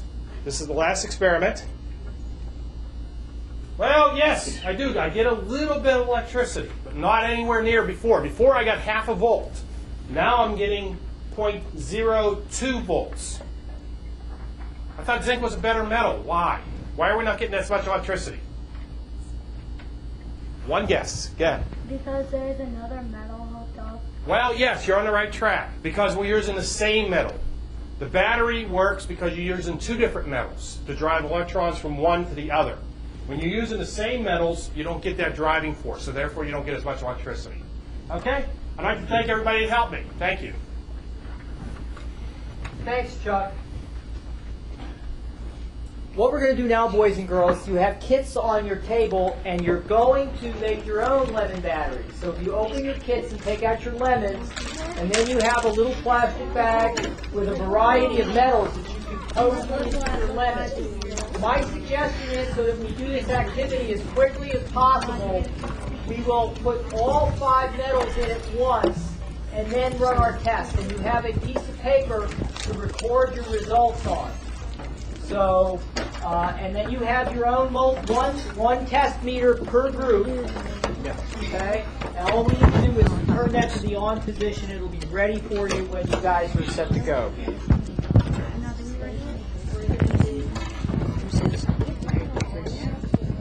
Okay, everybody ready? Yeah, be careful when you put it in. Yeah, so so you should have 4 nails and a piece of copper wire. And I would recommend, if you watch me, it says copper and steel, so we're going to take the copper wire, just poke it in the lemon like that. And the steel wire is the very skinny one, and we'll just poke it in like that.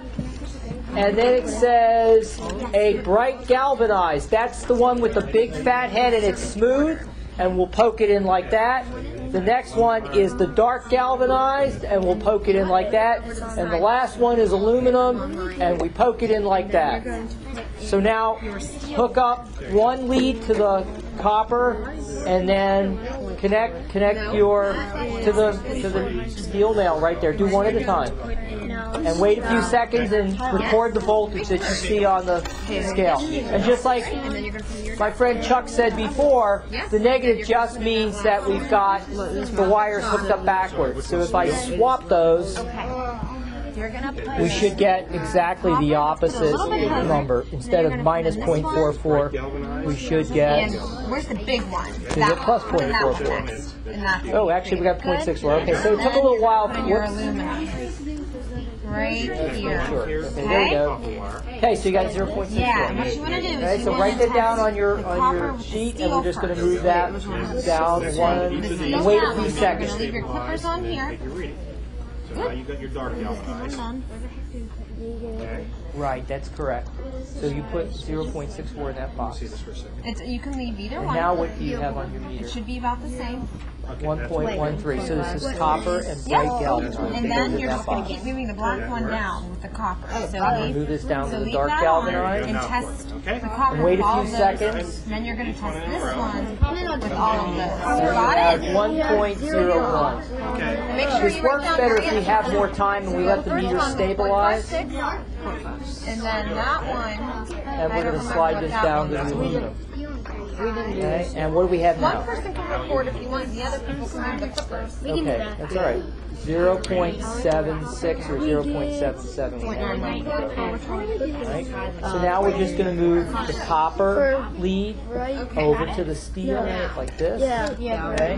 And we start testing all over again. We connect this to copper. 0.97. No. And what do we get? Minus 0.5. It keeps going up and down. minus 0.9. 0.97. 0.98 was the highest. 7.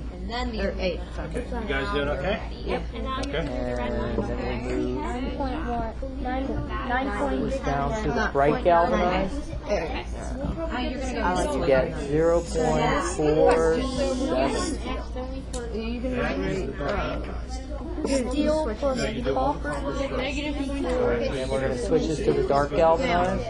And then And you have 0.42. We'll put this on the aluminum. And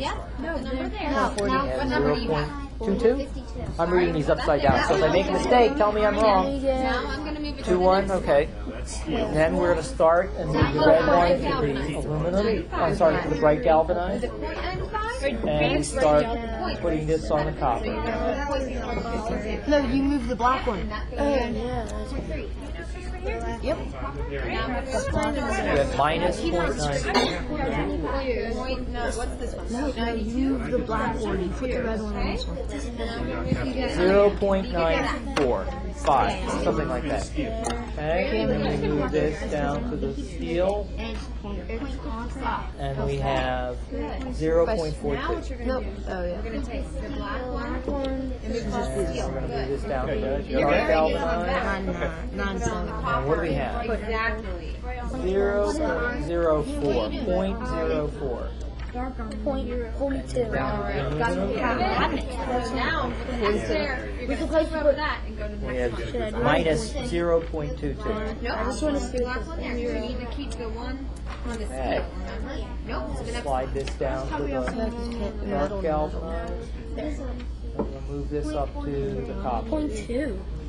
And Negative we have 2. minus 0.89, minus 0.8. It's 0.2 with the highest. And then No, dark negative. galvanized and steel. No, that's because I and have we a have backwards. minus 0.37. How you guys doing this? You put this in the middle right now. And then we got 0.12. Then we'll check our dark galvanized and bright galvanized, and we have 0.06. And jumping down to dark galvanized and aluminum, and we get minus 0.1. Okay, last set to go. We're going to test the aluminum. 0.39. That. And we'll start with aluminum and copper, and we get minus 0.65. 0.1. Aluminum and steel, we get minus 0.16. Wait, I'll do this one. I'm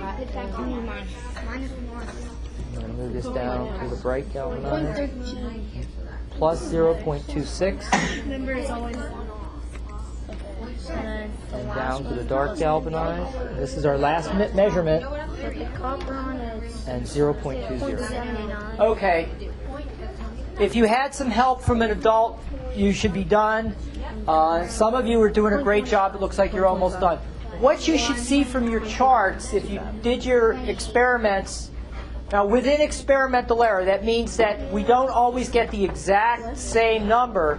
If you have a pair where the red was on copper and the black was on a metal, on some other metal, and you switch those two, you should have pretty much the same voltage except the sign changed, plus to minus or minus to plus. One other thing that you should have seen. What value did you get for the voltage between the dark galvanized and the bright galvanized? There's no wrong answer. It's whatever's on your piece of paper. What did you observe? What was the voltage? Okay, yes, sir. The voltage was like different, like Just for the dark galvanized and the bright galvanized. every one, like So when you tested the dark galvanized against the bright galvanized, what's in that? You got 0. You may not have got exactly 0. Some of you had maybe 0.05 or some very slow number. Okay? That's because galvanized refers to the fact that the nail was treated with zinc. So we were testing zinc against zinc. Since it's the same metal, there should be no chemical or electrical potential, and you should have gotten 0. The reason you may not have gotten 0 is because we have other metals in our system. We have alligator clips that are plated copper, we have copper leads, and the meters weren't carefully calibrated. But that's what you should have gotten. So we can see that by changing the kinds of metals we have, we get different voltages. Okay, so we talked about batteries, and we're going to try to wrap this up because we're moving beyond batteries. The batteries that we talked about in our poster over there contained chemicals, and when the battery went dead, what do we usually do with a battery that runs out? What do we like do with it? Good. And before rechargeable batteries, what did we used to do with it? We would throw them away. Today, hopefully, if they're disposable batteries, that's what we call them, we would try to recycle them. But then we got smart and said, gee, we can have rechargeable batteries, and we recharge them by using the electricity in the wall. Well, there's another kind of, it's like a battery, but it's not quite a battery. Instead of having pairs of metals, it uses hydrogen and oxygen. Does anybody know what this device is called? Okay, it's a battery that runs on hydrogen is called a fuel cell. And our fuel cell demonstration here requires hydrogen, so we're making our hydrogen right here in the school, and we're doing that by providing electricity to split water into its two components, hydrogen and oxygen. And what are we using to generate our electricity? Like solar panels? Right, a photovoltaic cell. And since we're not outside, we don't have sunlight, we're using a lamp today. I'm going to open my valves here, and hopefully our fuel cell will start. And if it doesn't, it should start in a few minutes. We'll see if this is going to work. Well, we'll have to come back to it in a few moments. All right? And see if we can generate electricity from our fuel cell. We'll be back to this in a second. So just briefly, we have this lamp representing the sun, and we get the electricity through the wall outlet and the wires that run through the building and out to the street and back to the power plant. Does anyone remember how Chuck said that we make electricity at a power plant that uses coal, for example? Does anybody remember? He said we need to have a fluid that turns a turbine or a fan. Do you know what the... Okay, but if it's a coal-fired power plant, it's not air that turns the turbine. Anybody know what turns the turbine? Yes, sir. Steam? Yeah, steam. And how do we make steam? Boil water. We have to provide heat and boil water. Exactly. So we're going to sort of demonstrate that. We talked about different kinds of energy. We have two fundamental kinds are kinetic and potential. Kinetic is the energy of motion. Potential is energy that's waiting to be tapped. Okay, there are different types of potential energy. A battery that's not connected to anything has potential energy. Okay, chemicals have potential energy. The heat contained in fuels like fossil fuels, coal, oil, natural gas, gasoline, diesel fuel, that chemical energy is also potential energy. And we're going to convert the potential energy in our fuel into mechanical energy. And the mechanical energy is going to make a turbine spin. So this is called Hero's engine. Hero was a Greek scientist who lived thousands of years ago. And he realized that if he could find a way to take the spark, okay, that's why we brought matches. All right, that if he could contain the steam and direct it, he could put it to practical use. And thousands of years later, Newcomen and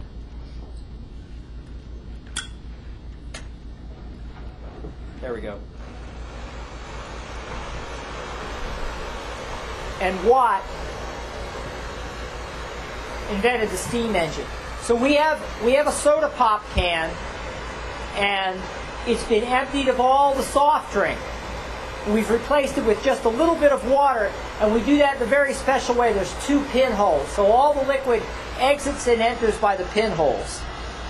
And if we heat this for about a minute, we're going to get some boiling water, and the boiling water is going to come out of the pinholes. And what do you think will happen when the steam comes out of the pinholes? I'm sorry, I can't hear you. It's going to what?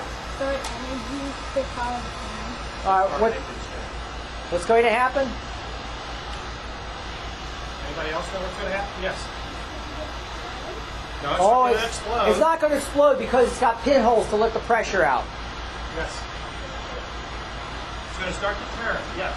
It's going to start to turn. This isn't as big a flame as I get out of my... Well, I got yours here if you want to swap. Yeah, there's also a spare propane torch behind, spare propane bottle behind me. That square can. Oh, you got it. Okay.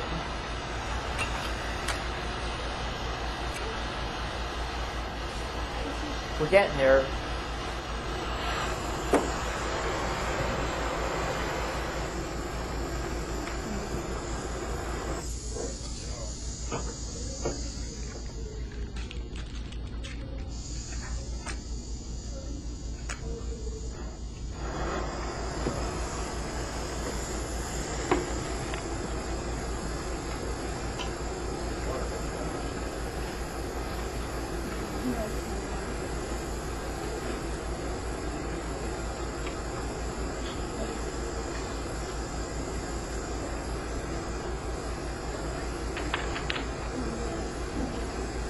It does take about a minute. See steam coming up. We're getting there. I don't know what that is.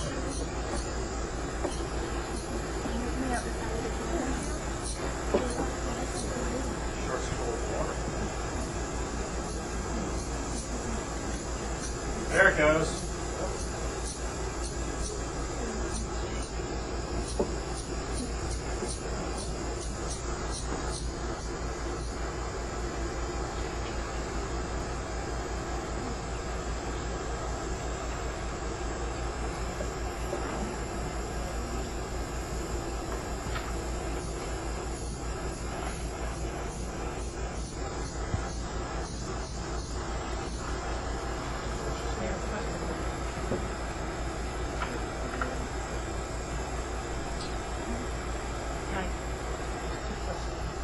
Yes.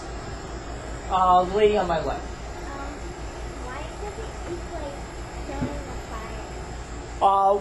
I must have contaminated it with something. So is something on the outside of the can that keeps igniting? That's a great question. And that young lady. Same question. Yeah, that normally doesn't happen in this demonstration. Let's try a different can, Chuck. That's why I brought extras.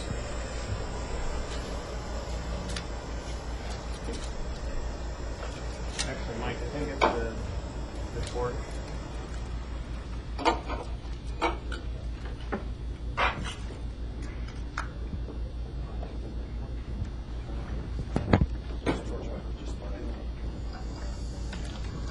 Swap.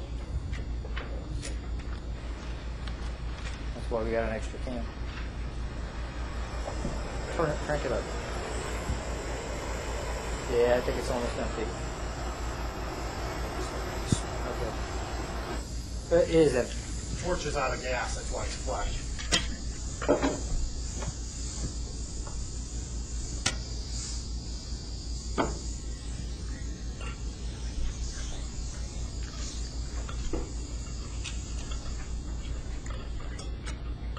Not on. Yeah, getting propane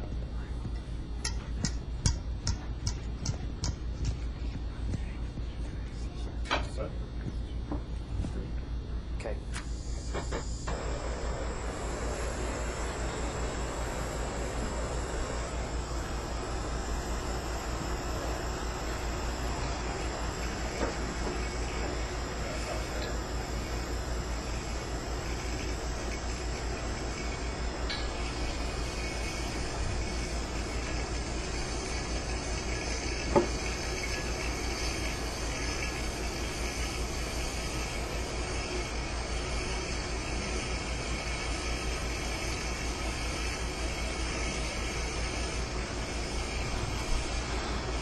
Yes. I'm sorry? Oh, the heat waves? Well, remember when we did the hot air balloon and you saw the hot air rising? That's the same thing. We're burning the gas and we're making hot carbon dioxide, which is rising. And that's what you see coming off. Yes?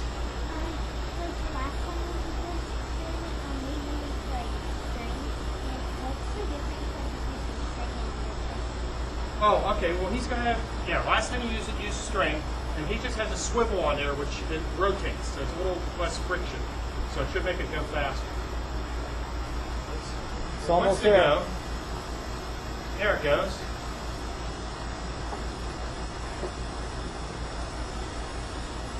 There we go. Yay.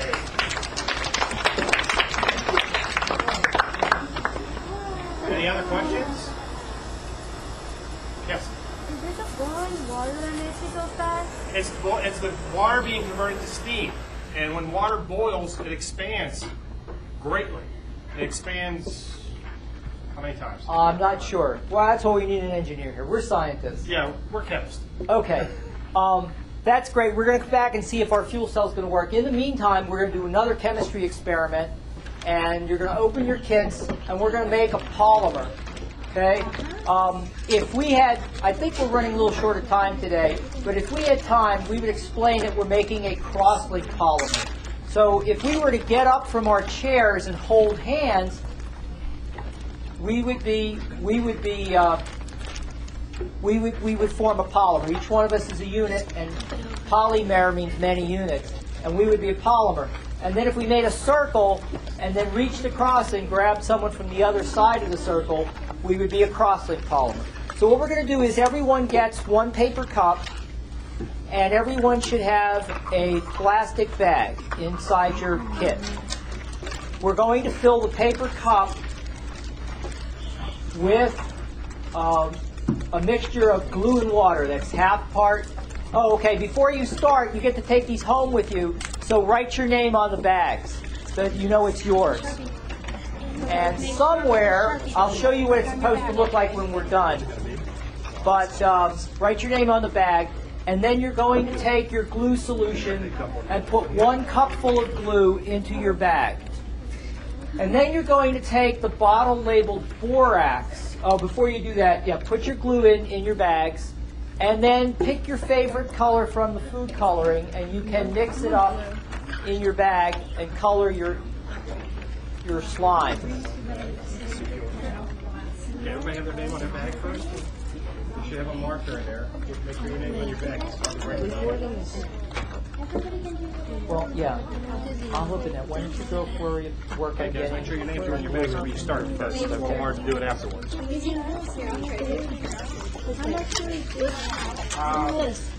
Okay, how much do they pour?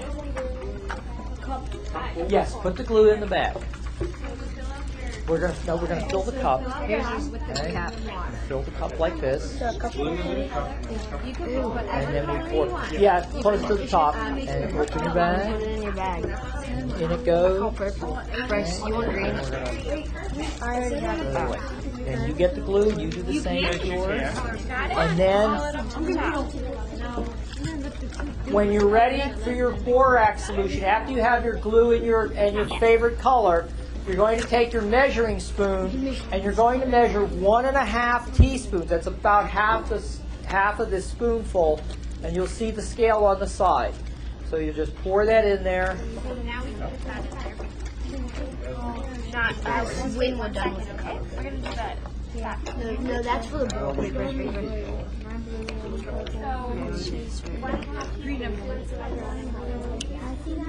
Or do you have your favorite color in there yet? You can, okay, you're going to use the same color? You're going to do yellow too? Green and red. Or you mix them, yeah, make a new color. Add a little bit. About 3 or 4 drops should be good. That's right. Way to find out, isn't it? Wait, do I dump this in? Okay. Is that 1.5? Yep, you're going to dump it in your bag. Pour this in here. Now, close up your bag nice and tight. If you have all your ingredients there, close up your bag nice and tight. And then Don't be afraid. Just gently mix up your slime, just like that. How many drops? Just like that. So how much do you put in? 1.5 teaspoons. You're gonna pour whatever color you want, and you're just gonna have a couple drops. Oh yeah, 1.5. No, 1.5 or 1.5. I need the. I think it's just a couple drops. Oh, way too much. Yeah, go ahead and you can dump it back into the borax. Where did the example go? No, 1.5. 1.5. You can zip it and squish it around.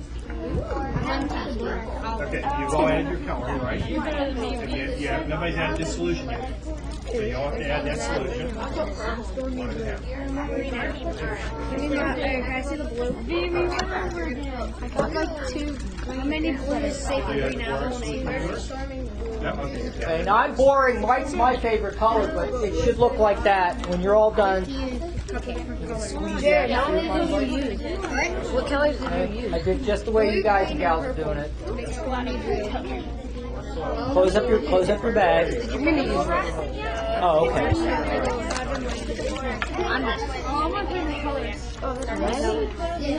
Whoops, a little bit. That's okay. A little bit too much. We'll fix that. Yeah, don't let that slip. Food color? A few drops. 2, 3, 4 drops. No, I'm not done yet. Okay, so Jared, put it in. Blue, green, purple. Okay, which one's purple? One Dan has? Yeah. Okay. Now borrow your green, the blue. Instead of shaking it, I would suggest kneading it. So if you didn't see me before, we're just going to close this up nice and neat like that, and just gently knead it in your hand like that. Okay? What's 1.5? Just keep mixing gently. Can I see the colors? It is nice color. Before you start mixing, make sure you put it on, okay? Okay. I need a drink. Grab your next mixture. Yep. Once you have like 1 drop of dye or 2 drops of dye, that's good. It's so sticky over here and I can't get rid of the dye. That way, That's fine. Pour it in. I need green. Fill your bag. Okay, who's got the cap? Let's get cap for this. Yeah, you just have to kind of mush it all around. Okay, right at the borax, Keep it up real right? tight before you start doing it. I guess have your borax. Sure, can I use that blue? I need a cake. For what? Can I use this? I need 16 of that. I need it. For what? Let's cover up the dye. They're all good. Give me that. Ooh, what color are you trying to make yours? I don't know, we're just... I don't know, I'm adding. Okay. Mine's like brown after I added Thank you so much. Can I do the blue, please? That's good.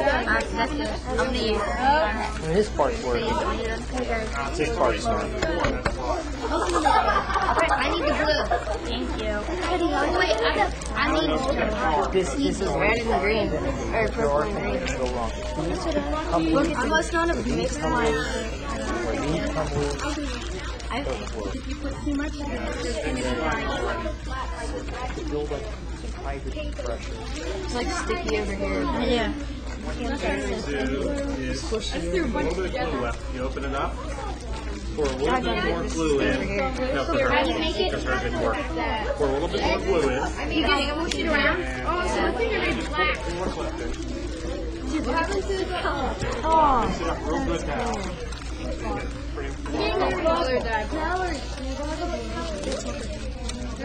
Hey, looks like everything's coming along very nicely.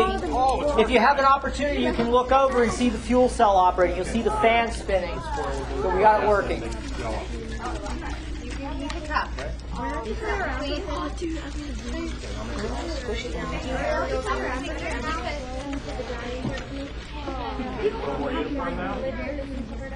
Come on.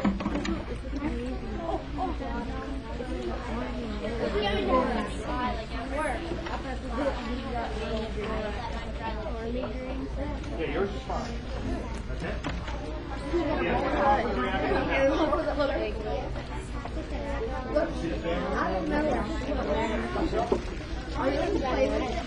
I need a little more. Dude, give me like this and push it in.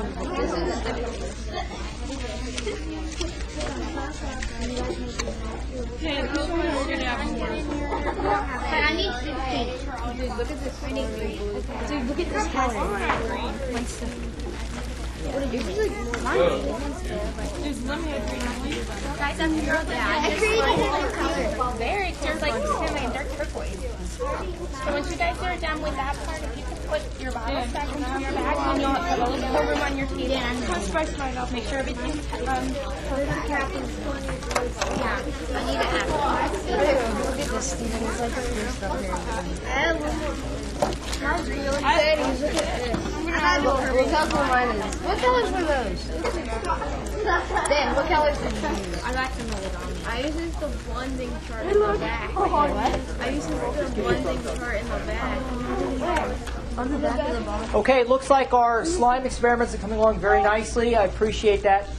Make sure the caps are on all the bottles so we don't spill anything. And you can leave these right here. They'll be waiting for you when you come back, because the next thing we're going to do is have Mr. Anderson help us complete our bottle rocket project. So wrap this up, close everything up nice and neatly, and then we are going to quietly and orderly get up from our seats and follow Mr. Anderson. Oh, mine was like...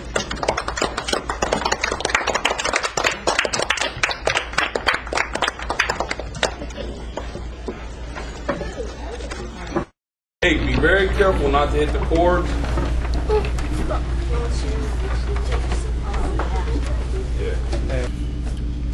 All right, we're on the next stage of making our bottle rockets.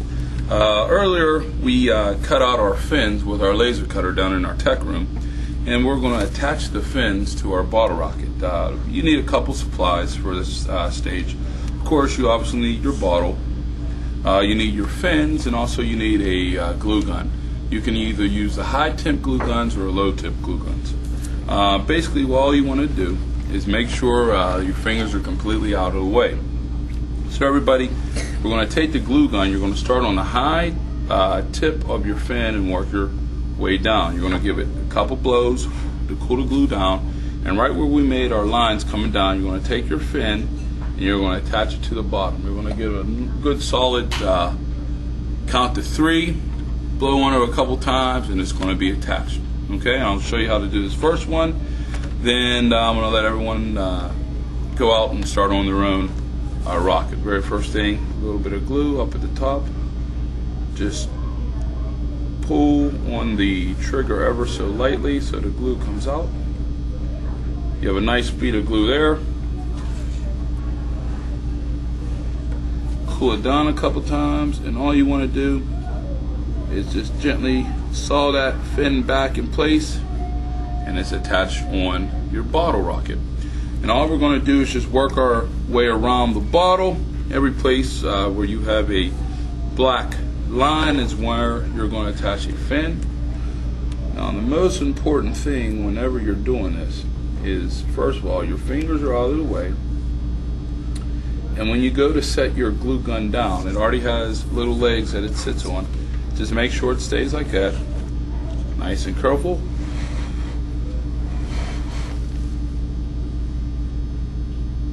There she goes, just like that. And this is another reason why I like to use the tougher plastics that come with the bottles that have not been recycled. They can withstand a higher temperature, especially when it comes to glue. And all you're going to just do is simply work your way around.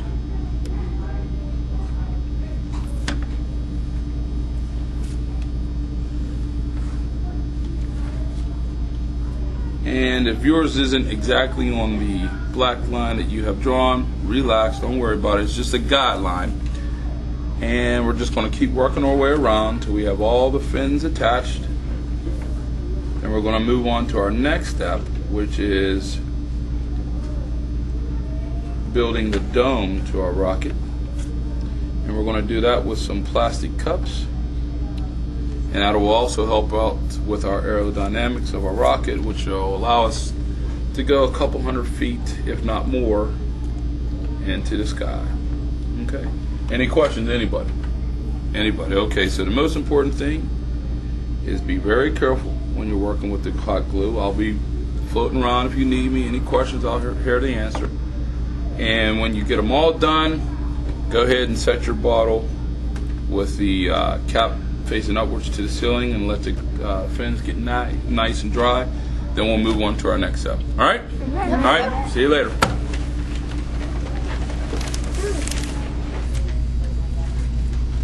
And keep in mind, the most important thing that you want to do at this time is make sure the nozzle of your bottle is aimed towards your stomach, so your fins are going to be glued on the proper way. You can go ahead and keep blowing on yours now that they're already attached. And even though we don't have enough glue guns for everybody, I like how everyone is cooperating and helping each other out. How does this one work? Because I think it's See. You just got to press down a little harder on this one than on the regular ones. And just come around and just attach right there. Throwing in a couple times. Nice job. We're just working around a room. Make sure when you get yours, fin is going away from you.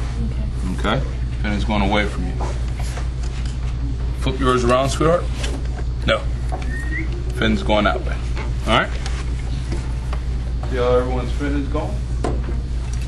Perfect. Perfect. So, pull way back here. Put your glue gun here. Around and across.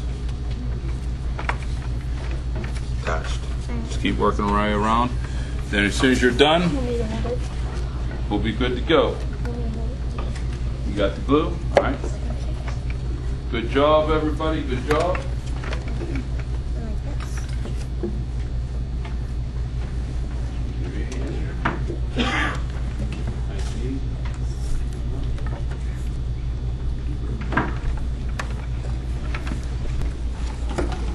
Everyone's doing a wonderful job. I'm here if you ever need a hand. Looks excellent. Looks excellent. That's all right. Good job.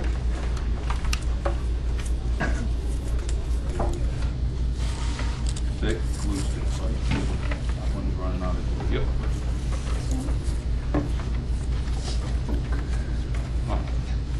Thank you, guys. Use that one in a second. That's right there. Work the way around. Fold it up so it's nice. How many people are done already? Just go ahead and raise your hand. Make sure that your fins, the bottle's facing you, and you want your fin going in that direction there. All right. This one, your line's a little bit off. Let's try to move it right about there. Okay. And you're going to do a great job. And as soon as you get burned a little bit, it's okay.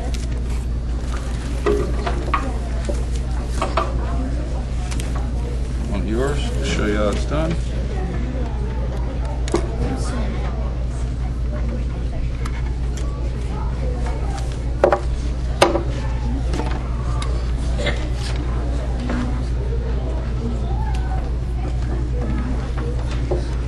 So you want to make sure your fin, the nozzle is facing you when you attach your fin, and the fin is going away from your body. Go ahead and blow on that one while I get this one ready.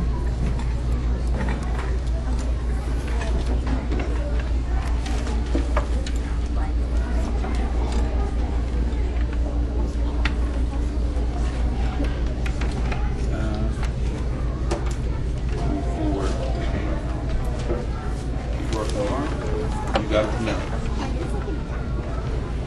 It'll pop off. Whenever we go to glue that one on, we'll start working around and we'll just pop it out like that, glue it, and the glue will keep it hooked up. Alright? Yeah? Does it matter like where we put it, like up top or down below? That's totally up to you. One thing I always like to do, see how the 2-liter bottles have this lower ring? I like to attach the fin right there. It just gives me a nice guideline so they're all basically even where they went on the bottom. You can put them high, medium, or low, wherever you want to. Okay. All right? Everyone's doing a great job.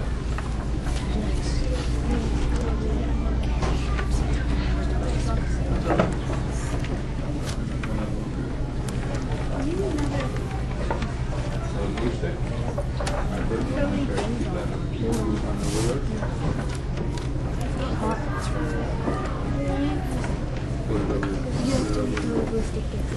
Make sure you're always working over the paper.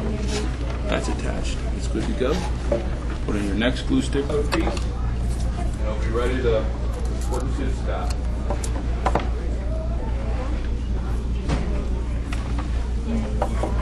Yep.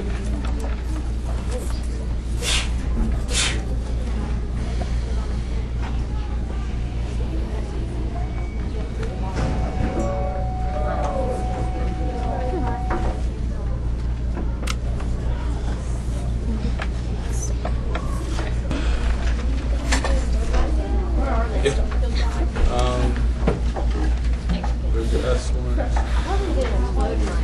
Mallory, the Delta. Oh, right over there, buddy.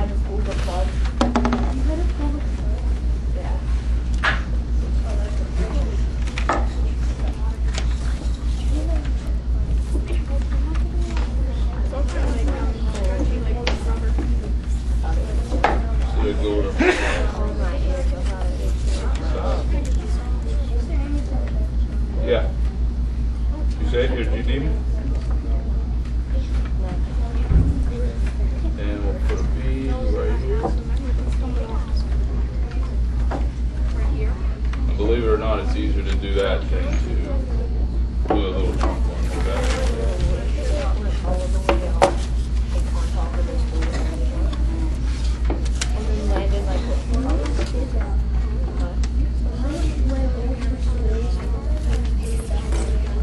What is it?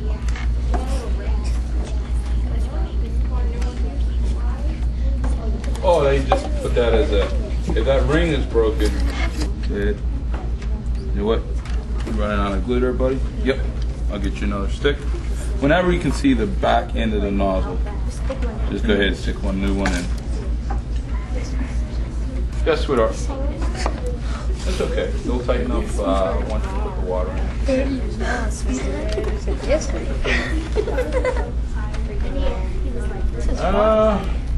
Will it go higher? It depends on the wind outside. It depends on how much water we put into it. Okay, is everyone done with gluing on their fins? Yeah. Everyone's done? All right, well, for our next treat, we're going to go outside and I have some spray paint, couple different colors, and we're going to spray paint our bottle rockets. All right, very first thing before we move, is everyone's hot glue gun unplugged? Yes. And if a couple people ask, if their fins aren't exactly straight, relax. We'll see what's going to happen to them when they go outside. I'm sure they're going to work out fine. At this time, everyone, please push on your chairs and follow me outside.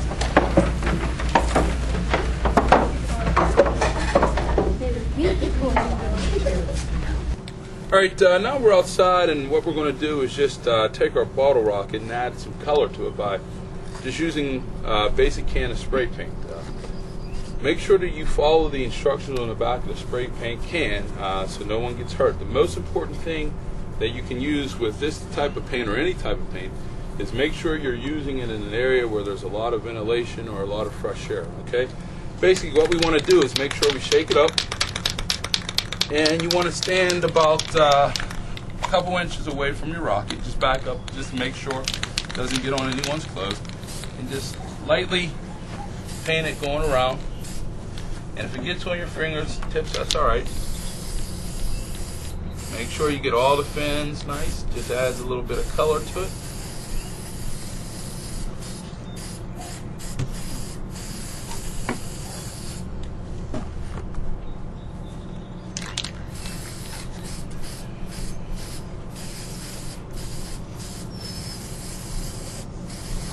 And also, when you add the color, it helps track it in the sky a little bit better.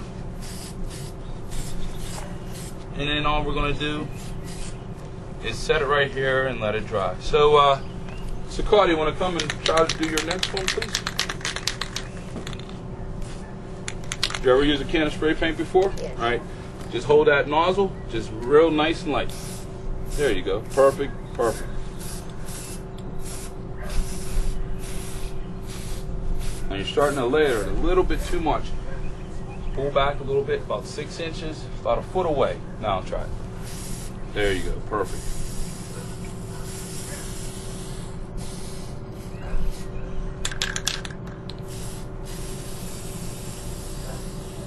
Keep turning. Not bad. Not bad at all. Not bad. That's pretty good. Perfect. Perfect. Not bad. All right, and how about Alexia? Why don't you come over here? And if you get a little bit on your hands, that's okay. Shake it up nice. Let's make sure we have the nozzle cleaned out. Come on, sweetheart. Did you ever use spray paint before? No, it's not. Did you ever use hairspray? You use hairspray, use spray paint. Nice and easy. Now, you don't just want to hold it in one spot because that's when it starts to layer. Just constantly moving it. Nice and easy. Got it? All right, you're up.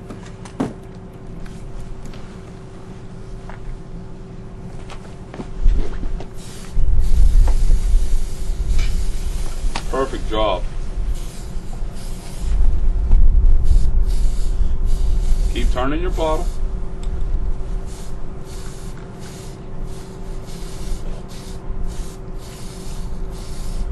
Excellent.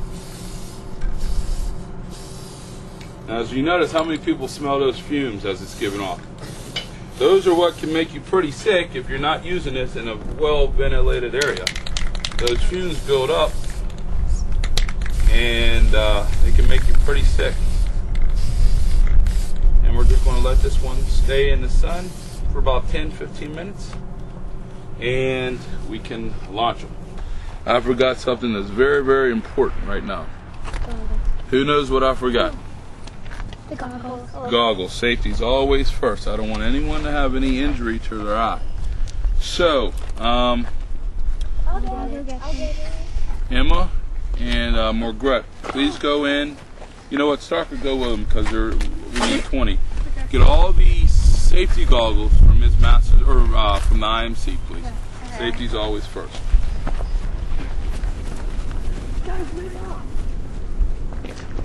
Walk. Here. You two bottles. Go fill them up halfway with water.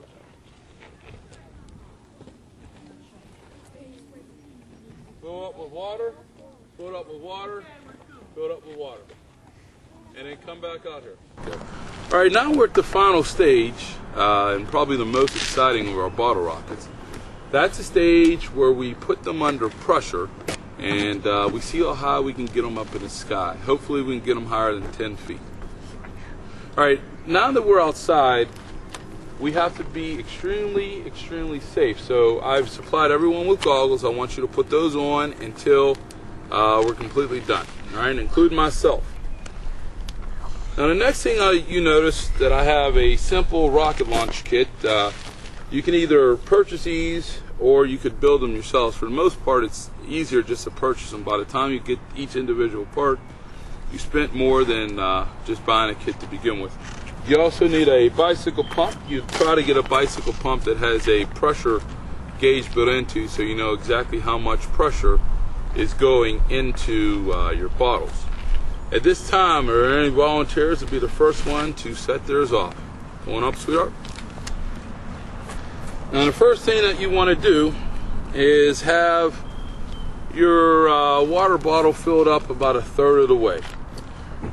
We're simply going to have a tube that supplies the air come down. We're going to make sure this is all nice and wet. And then we're going to slide the air tube, which is attached to the bottle, down into the launch tube.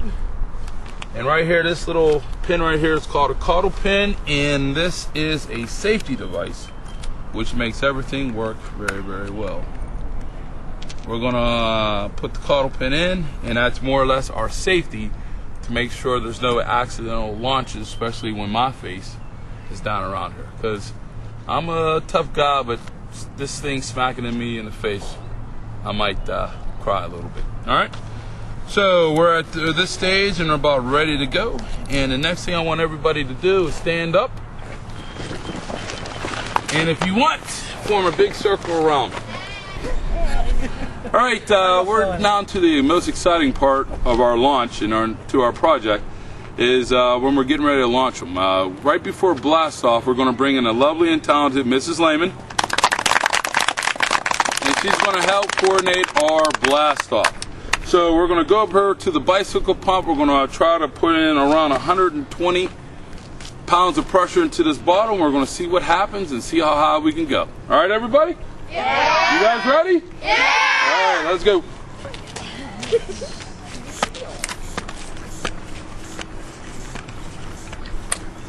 How many pounds we got so far, sweetheart? 60-pound pressure. Do me a favor, come over and hold this down. All right, now I'm going to release the cotter pin in our rocket launcher, and that's our safety trigger. Now, sweetheart, whatever you do, don't pull it, because I might go up in the sky with the rocket, okay? Now remember, when they say blast off, tug it just nice and easy, and it's going to go up, okay? Okay. How many pounds of pressure? Tell the people. 80-pound pressure.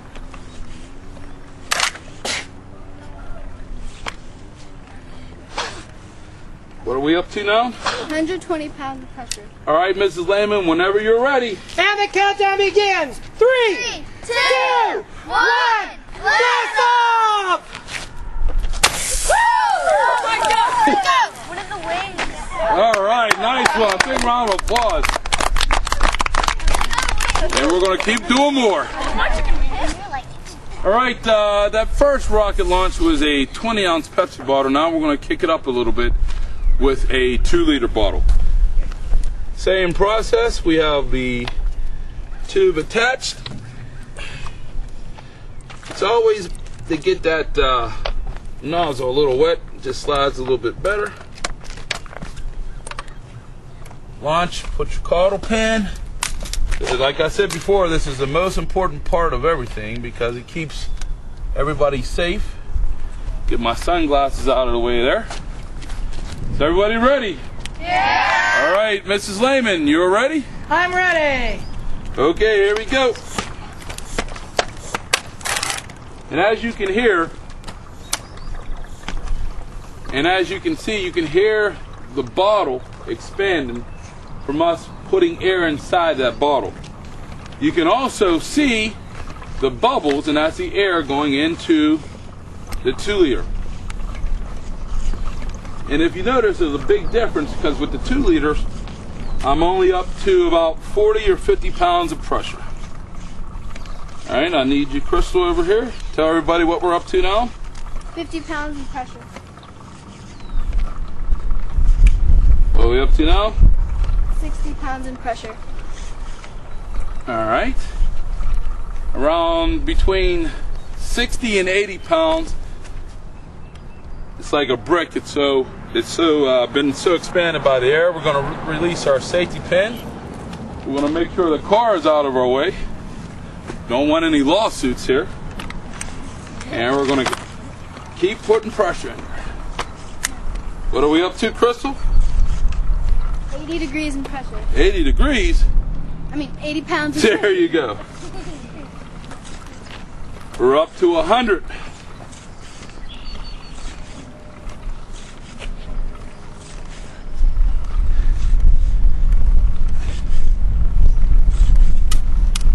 Ooh. Mrs. Lehman, are you ready? Yes, I'm ready. Children, are you ready? Yeah! All right, Mrs. Lehman. 3, 2, 1, blast off! Where'd it go? It's all the way down there.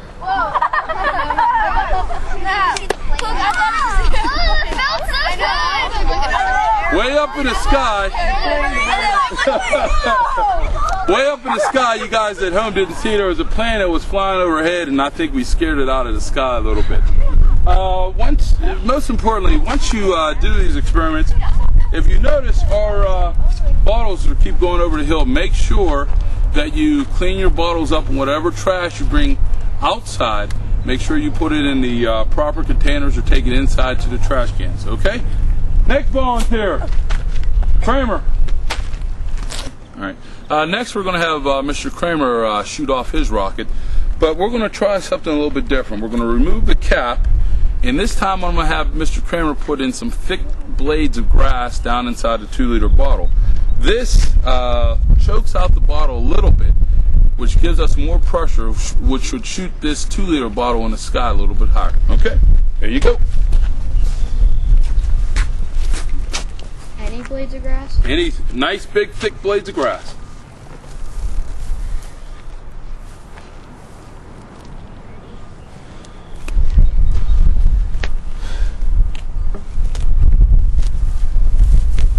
Just grab a handful.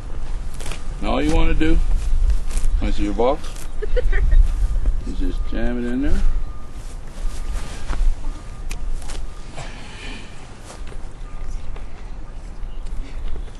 Jam it in there. Now, hold that piece, put that in your pocket. And once again, we're going to go back to our launcher. I'm going to get some slack in our air tube.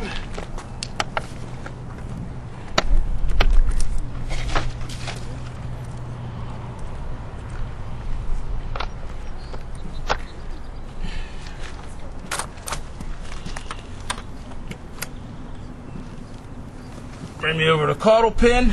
Once again, the most important part, keeps everything nice and safe.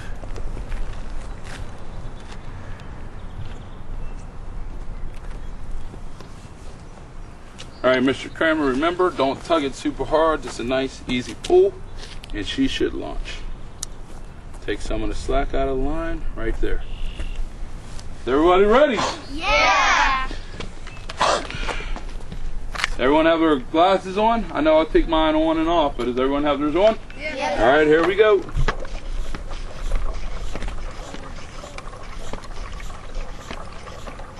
We're only up to 40 pounds of pressure. And normally when we're, like I said earlier, when we're around 60 to 80, I like to go and release that safety pin.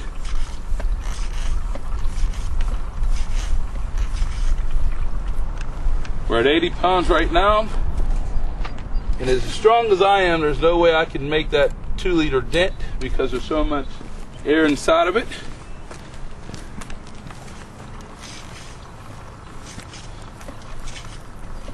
Crystal, how many pounds do we have, sweetheart? 80 pounds in pressure.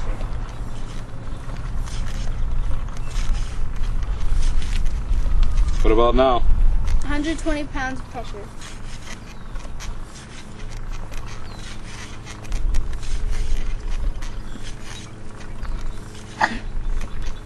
All right, Mrs. Lehman. I'm expecting great results. Are you ready? 3, 2, 1, blast off!